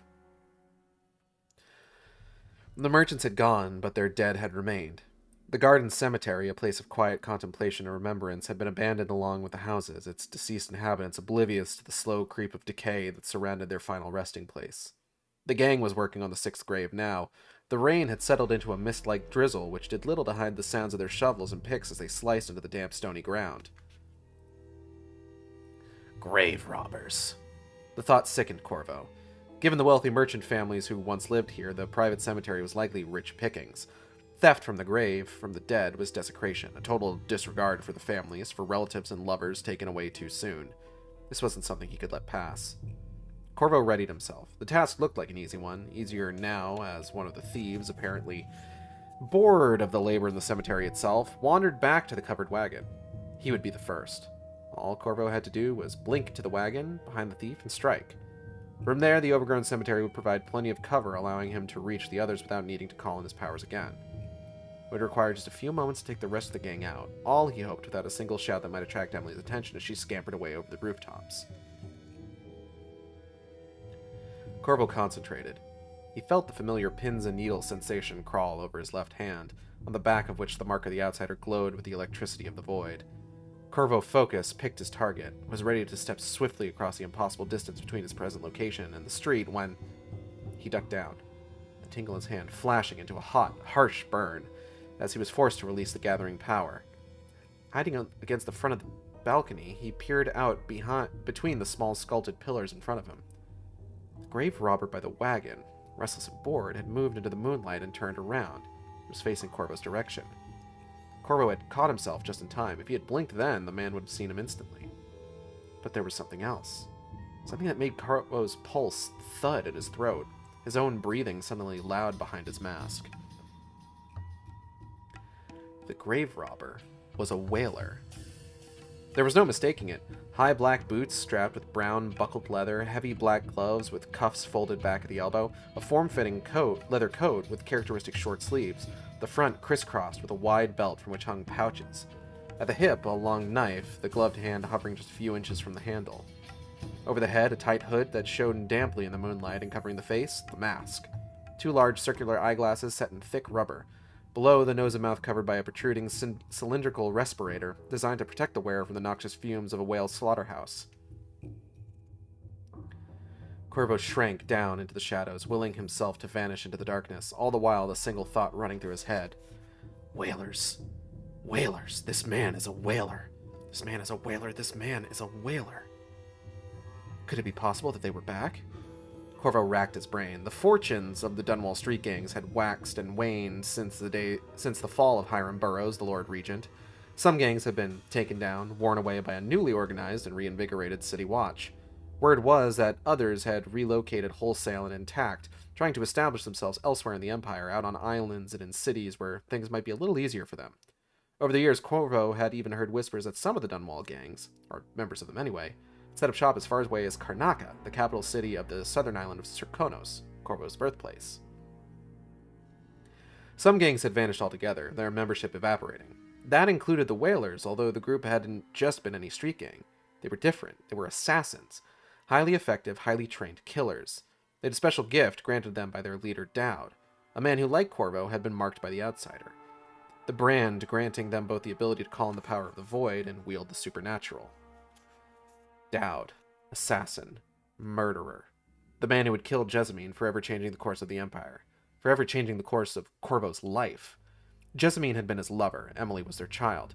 Dowd had destroyed it all, and it had taken all the willpower Corvo had been able to muster to not to kill the man outright. Instead, Dowd had been banished from the city on pain of death should he ever return. 15 long, long years ago. 15 years Corvo had spent wondering why he hadn't given in, hadn't killed Dowd when he'd had the chance. Perhaps he should have. Dowd's crime deserved it, but then perhaps there was a part of Corvo that wanted Dowd alive, living in fear of the Royal Protector's terrible wrath, should they ever cross paths again. Because perhaps living in fear was a fate worse than death. Perhaps. Afterward, Dowd's group had splintered. Excuse me. One of his former aides, Thomas, had apparently taken control, at least for a time, until he too disappeared. Dead, most likely. Whatever became of the rest of the gang, nobody knew, despite the best efforts of Corvo and his ring of royal spies to try and track them down. Now, a decade and a half later, here he was, watching a group of whalers as they robbed a graveyard. Corvo peered again at the one by the wagon. Despite the clarity afforded by the lenses in his own mask, it was a little too dark to quite see the color of the whaler's tunic. As far as Corvo could tell, it looked gray. A novice. If they were all of that class, perhaps it wouldn't be so hard to take them all out. I gotta cough real quick.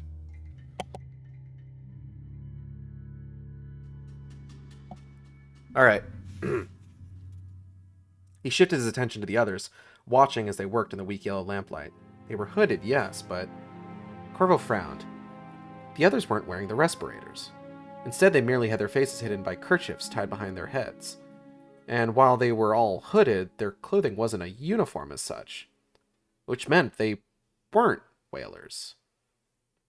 He raised himself up to get a better look, glancing cautiously over at the wagon. To his surprise, the whaler, the actual whaler, had gone. Corvo ducked around a pillar, careful to keep himself in the shadows as he cast his gaze around the square. The other men continued digging, oblivious to the fact that their leader had gone, but where?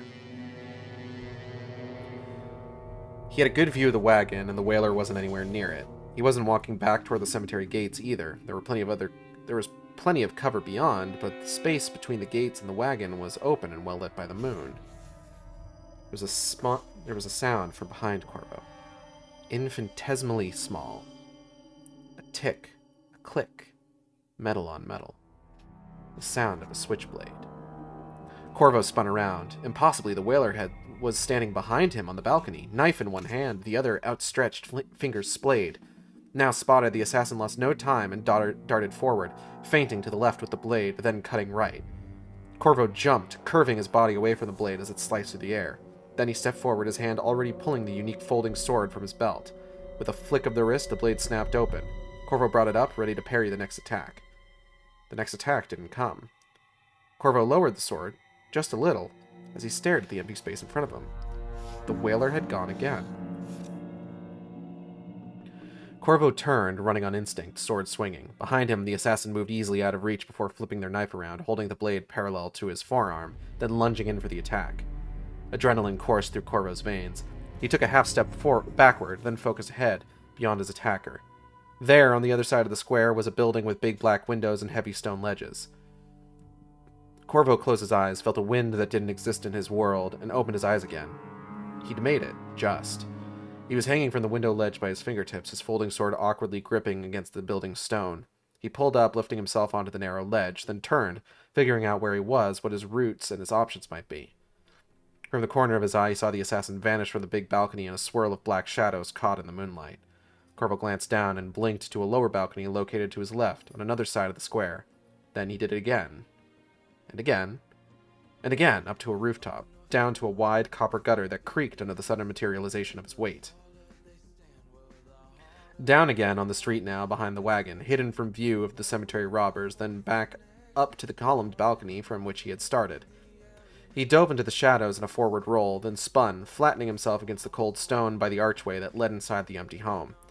He crabbed toward it and slipped inside, the darkness there like a black liquid. His chest heaved with the effort. So many blinks in such a short space of time was draining, and the mark of the outsider throbbed on his hand.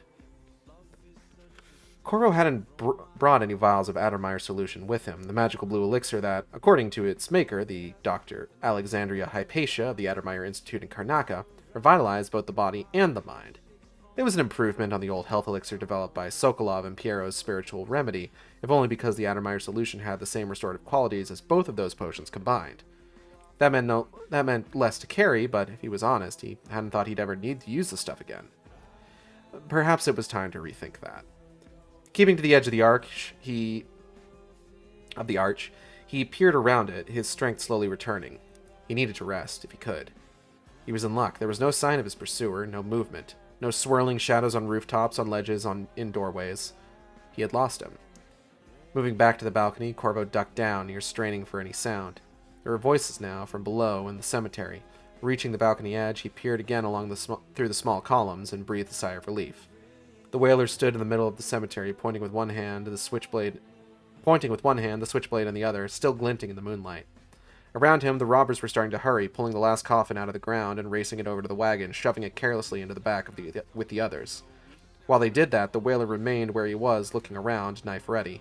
Corvo ducked down a little more as the whaler turned in his direction, but there was no indication that he had been seen again. One of the others called out. Corvo couldn't make out the words, but the meaning was clear.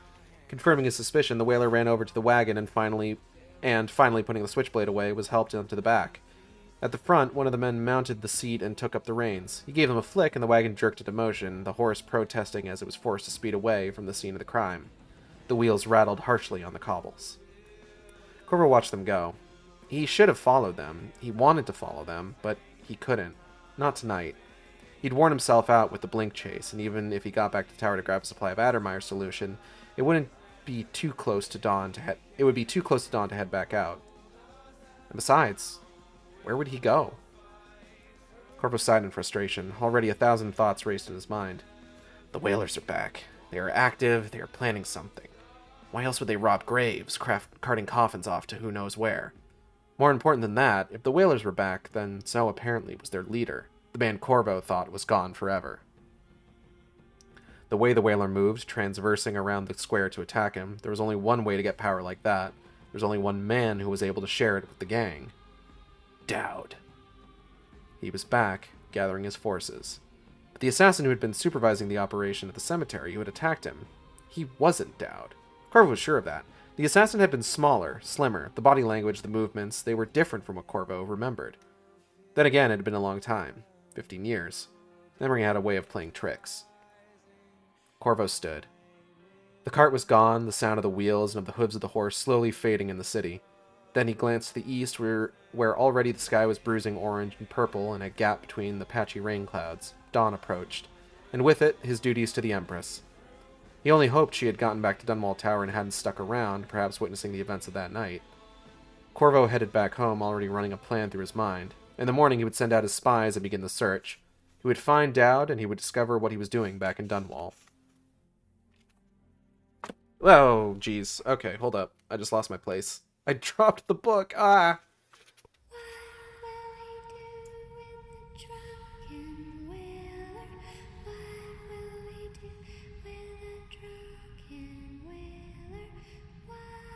Let's just go ahead and turn this one down until we're done here.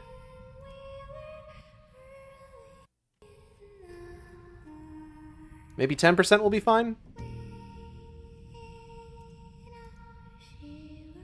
Alright, so...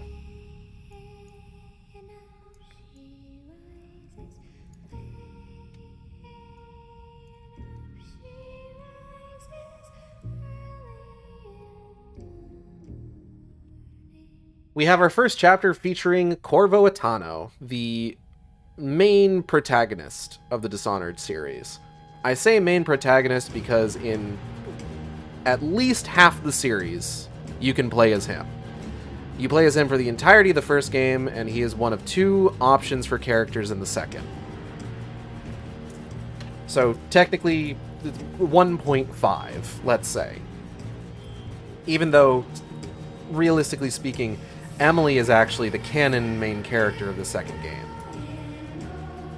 That makes me wonder, though, if it might not be a bad idea to do 2 playthroughs of Dishonored 2, and do like an episode Corvo playthrough. That might be fun. Probably not as part of like the main series, but like maybe once I have like finished everything, and just to like go back and like do it as a bit, you know? because I've never played through Dishonored 2 as Corvo. Might be fun.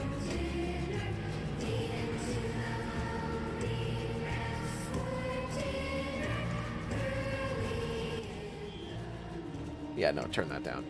Alright, so let's talk about Corvo Attano.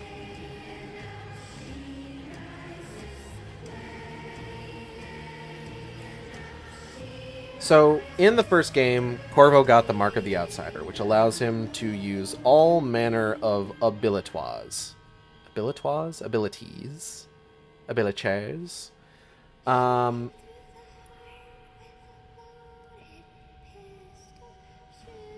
And we see him use, at the very least, Blink in this particular chapter. Which, I mean, makes sense for him to use it. It's probably, like, the most, like, useful ability in his arsenal. I think I was reading that, and I was just like, oh, he's blinking too much in rapid succession. He's gonna need to have a Piero's solution, or a Piero's spiritual remedy. And wouldn't you know it,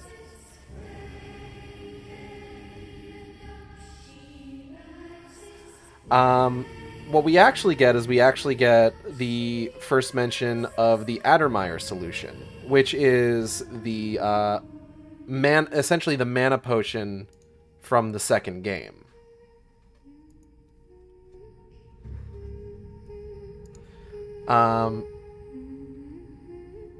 And yeah, no, apparently that particular bit of game mechanic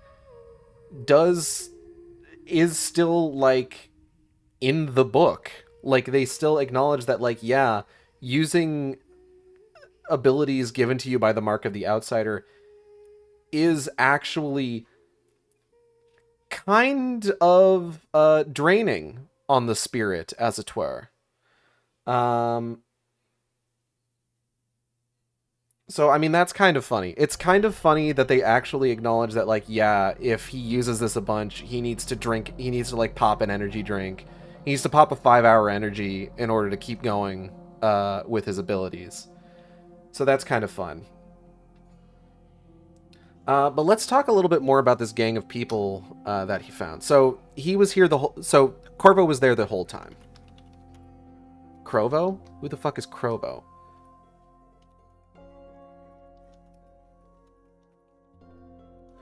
The person that Emily spied in the shadows at the end of the last chapter was Corvo. He let himself be seen deliberately to ideally force her to think a bit more cautiously, but seems to have overdone it because she ended up going back home. He feels a little bit bad about that, but he's so proud.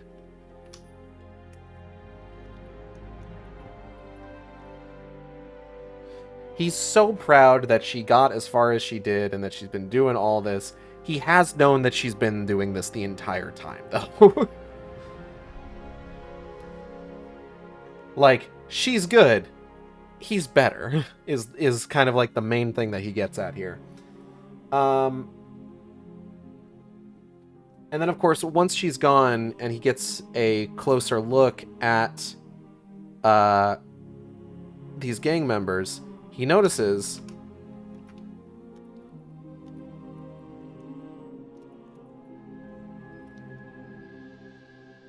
one of these guys is a whaler. And Corvo's reaction to this seems a little panicked. Which struck me as odd when I was reading it. Generally, I don't think of Corvo Attano as the kind of guy who panics, but at the same time, thinking back on it, it does kind of make sense.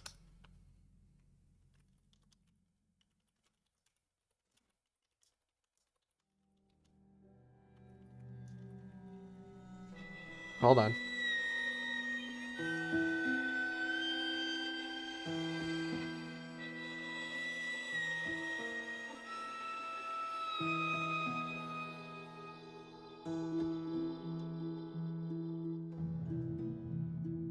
surprised you can read Yeah. this book while the baby's crying. I can barely hear the baby's crying. Moose is crying. Moose crying. He was in here earlier. Mitty hissed at him. That's fair.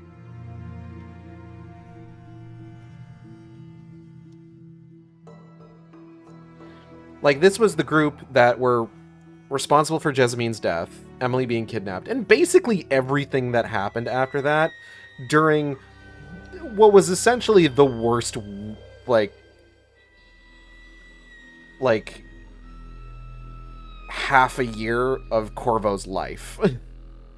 The worst 6 months Corvo ever had, and these are the guys that were responsible for him. So I think we can probably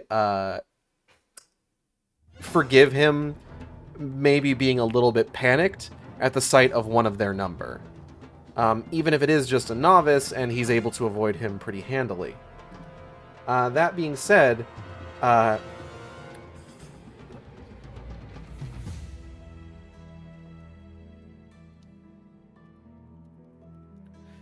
this novice whaler does appear to have some frightening abilities that kind of put Corvo on the back foot a bit and cause him to kind of, like, you know, run a little hot, let's say.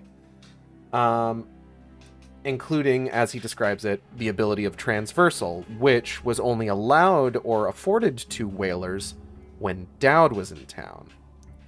Like 15 fucking years ago. So,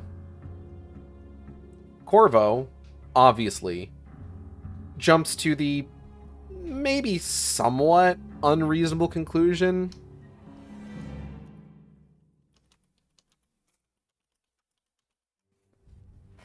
that Dowd is back. Despite the fact that really the only evidence to this fact is that, oh hey, this guy can teleport, as if there's nobody else in the history of forever that has ever had any sort of outsider abilities other than Corvo and Dowd. Which, you know, if the only people that we knew of in Dishonored 1 that were, like, marked by the outsider were Corvo, Dowd, and Delilah in the DLC, who Corvo never met, that would be one thing. But Corvo definitely met Granny Rags, and he definitely knows that she was marked by the outsider. So, you know, people who are marked by the outsider are not exactly common, but, like, I feel like, you know, he knows that it's not necessarily that Dowd's back.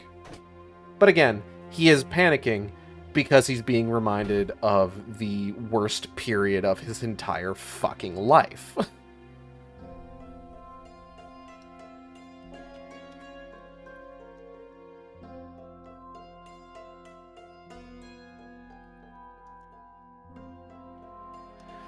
We also get a mention of the city of Karnaca in the country of Serkonos. Specifically of being Corvo's birthplace. Karnaca is going to be important because Karnaca and Serkonos are going to be the location that most of Dishonored 2 is going to take place in, as you'll see. When we do eventually get to that game. Right now, nothing more than a mention, but it's interesting to note that, you know, he's talking about how, like, there are gangs in Dunwall that basically relocated to Karnaca. I don't think we see any of those gangs. I think most of the gangs that we see in Dishonored 2 are, like, more recent gangs, but it's possible that they formed out of, like, previous organizations. But yeah, with Corvo being aware that this whaler has abilities, and the rest of the gang seemingly not being whalers, this puts an interesting little bit of intrigue in here. Because, like, with the whalers, one of the things about the whalers is that they were all gifted these abilities.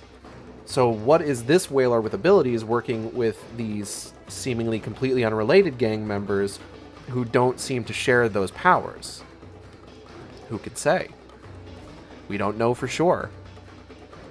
But Corvo's pretty sure it's Dowd. Even though, you know, we did just meet another character who pretty clearly isn't Dowd, though does have abilities. And perhaps we will find out more about this character next time on the Sharkstream Book Club. I want to take this opportunity to thank everybody for coming by. I hope you all had a good time. I know I did. If you enjoyed this stream, you can subscribe here on Twitch. We have special emotes for subscribers. You can also follow me on Twitter, Tumblr, and co-host at AcidXShark. That's AcidXShark, where I post all the streams as they happen. Or you can follow me on YouTube at AcidXShark, where I post all the streams after they happen. Art for the stream, VTuber, was done by Audrey and B of Team Capel. You can find on Twitter, Twitch, and YouTube at Team Capel. That's TeamCatple. And the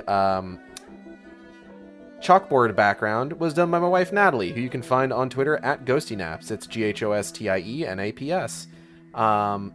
Audrey and B take commissions. You should commission them. You should use their commission form. Don't email them. They'll email you. Don't DM them. If you DM them, don't be weird. Don't be weird to my friends. We'll make fun of you. Believe me. We've done it before. We'll do it again. And you should also check out Natalie on Twitter, because Natalie is the funniest person I know, and I love her so much. But yeah. Upcoming streams. This evening, we will be playing some more Deadly Premonition 2, so keep an eye out for that. And then tomorrow, we will be here bright and early, or at least as bright and early as I can possibly manage, for some Prey, the 2006 version, as part of the Sharkstream Shooterthon Overtime, which currently, we're 3 games away from finishing. We need to do Prey, we're going to have to do Crisis, and then we got to do our special playthrough of Duke Nukem Forever, a game that was not released in the mid-aughts, but has that mid-aughts energy, you know? It's also bad. Oh, and I got to do the one-ship challenge during it, even. Ugh.